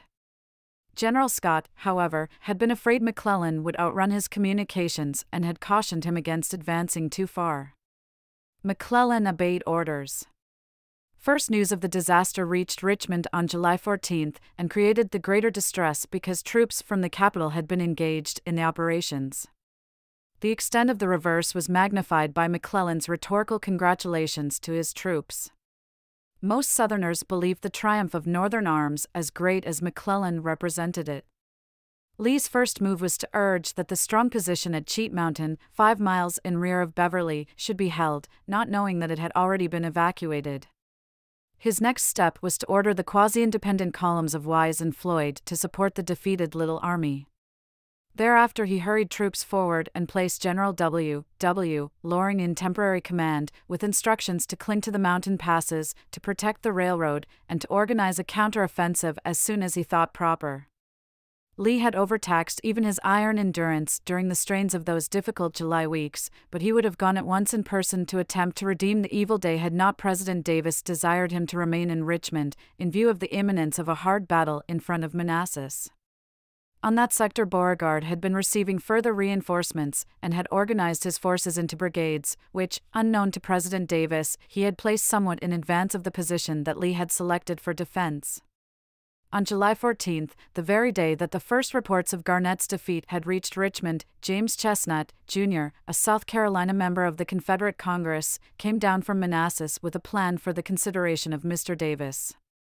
The president was sick with one of the recurring attacks that almost blinded and paralyzed him, but he immediately called a conference to which he summoned General Lee and Adjutant General Cooper. When they came together, in the parlor of the Spotswood Hotel, Mr. Chestnut proceeded to outline, from brief notes, a grandiose strategic plan that Beauregard had directed him to submit for approval. Beauregard, he said, was of opinion that the Federals would have 2 lines of advance southward from the Washington defenses, one to threaten the force at Manassas, and the other to cut the communications with Johnston.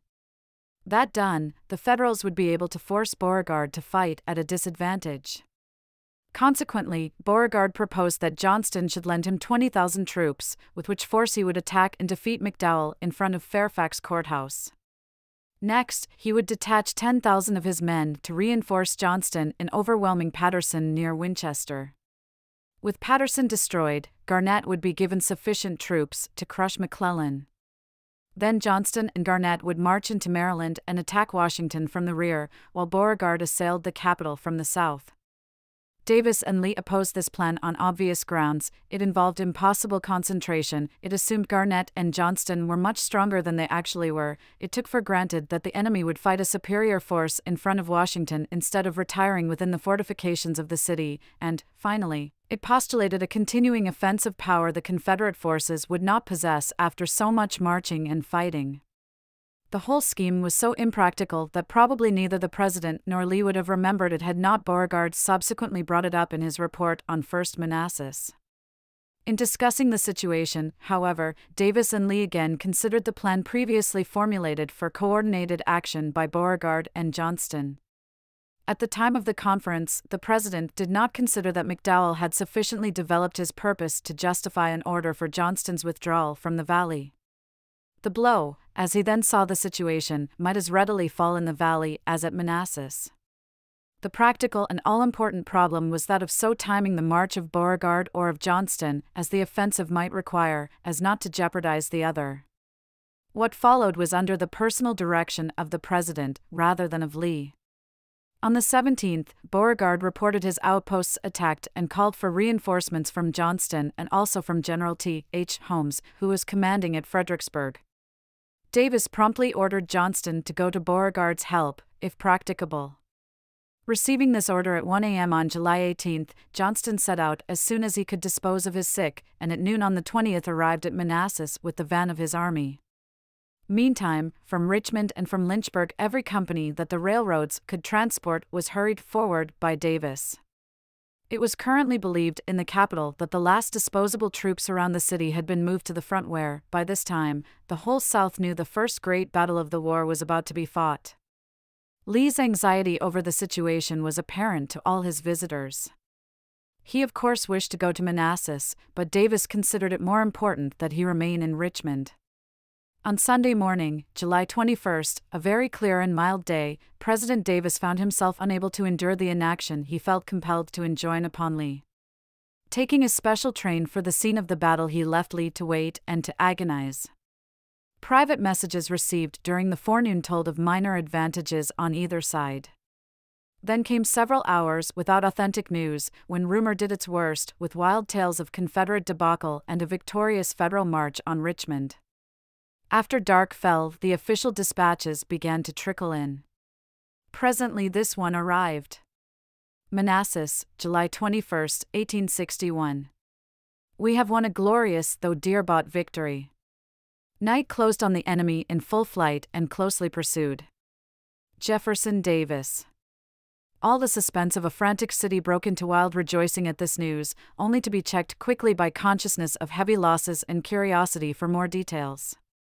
By midnight Lee knew, and all Richmond knew, that after the battle had virtually been lost, the last belated units of Johnston's force had arrived on the overtaxed little railroad, had rushed into action at the right moment on a wavering front, and had precipitated a Federal retreat that soon became a mad rout.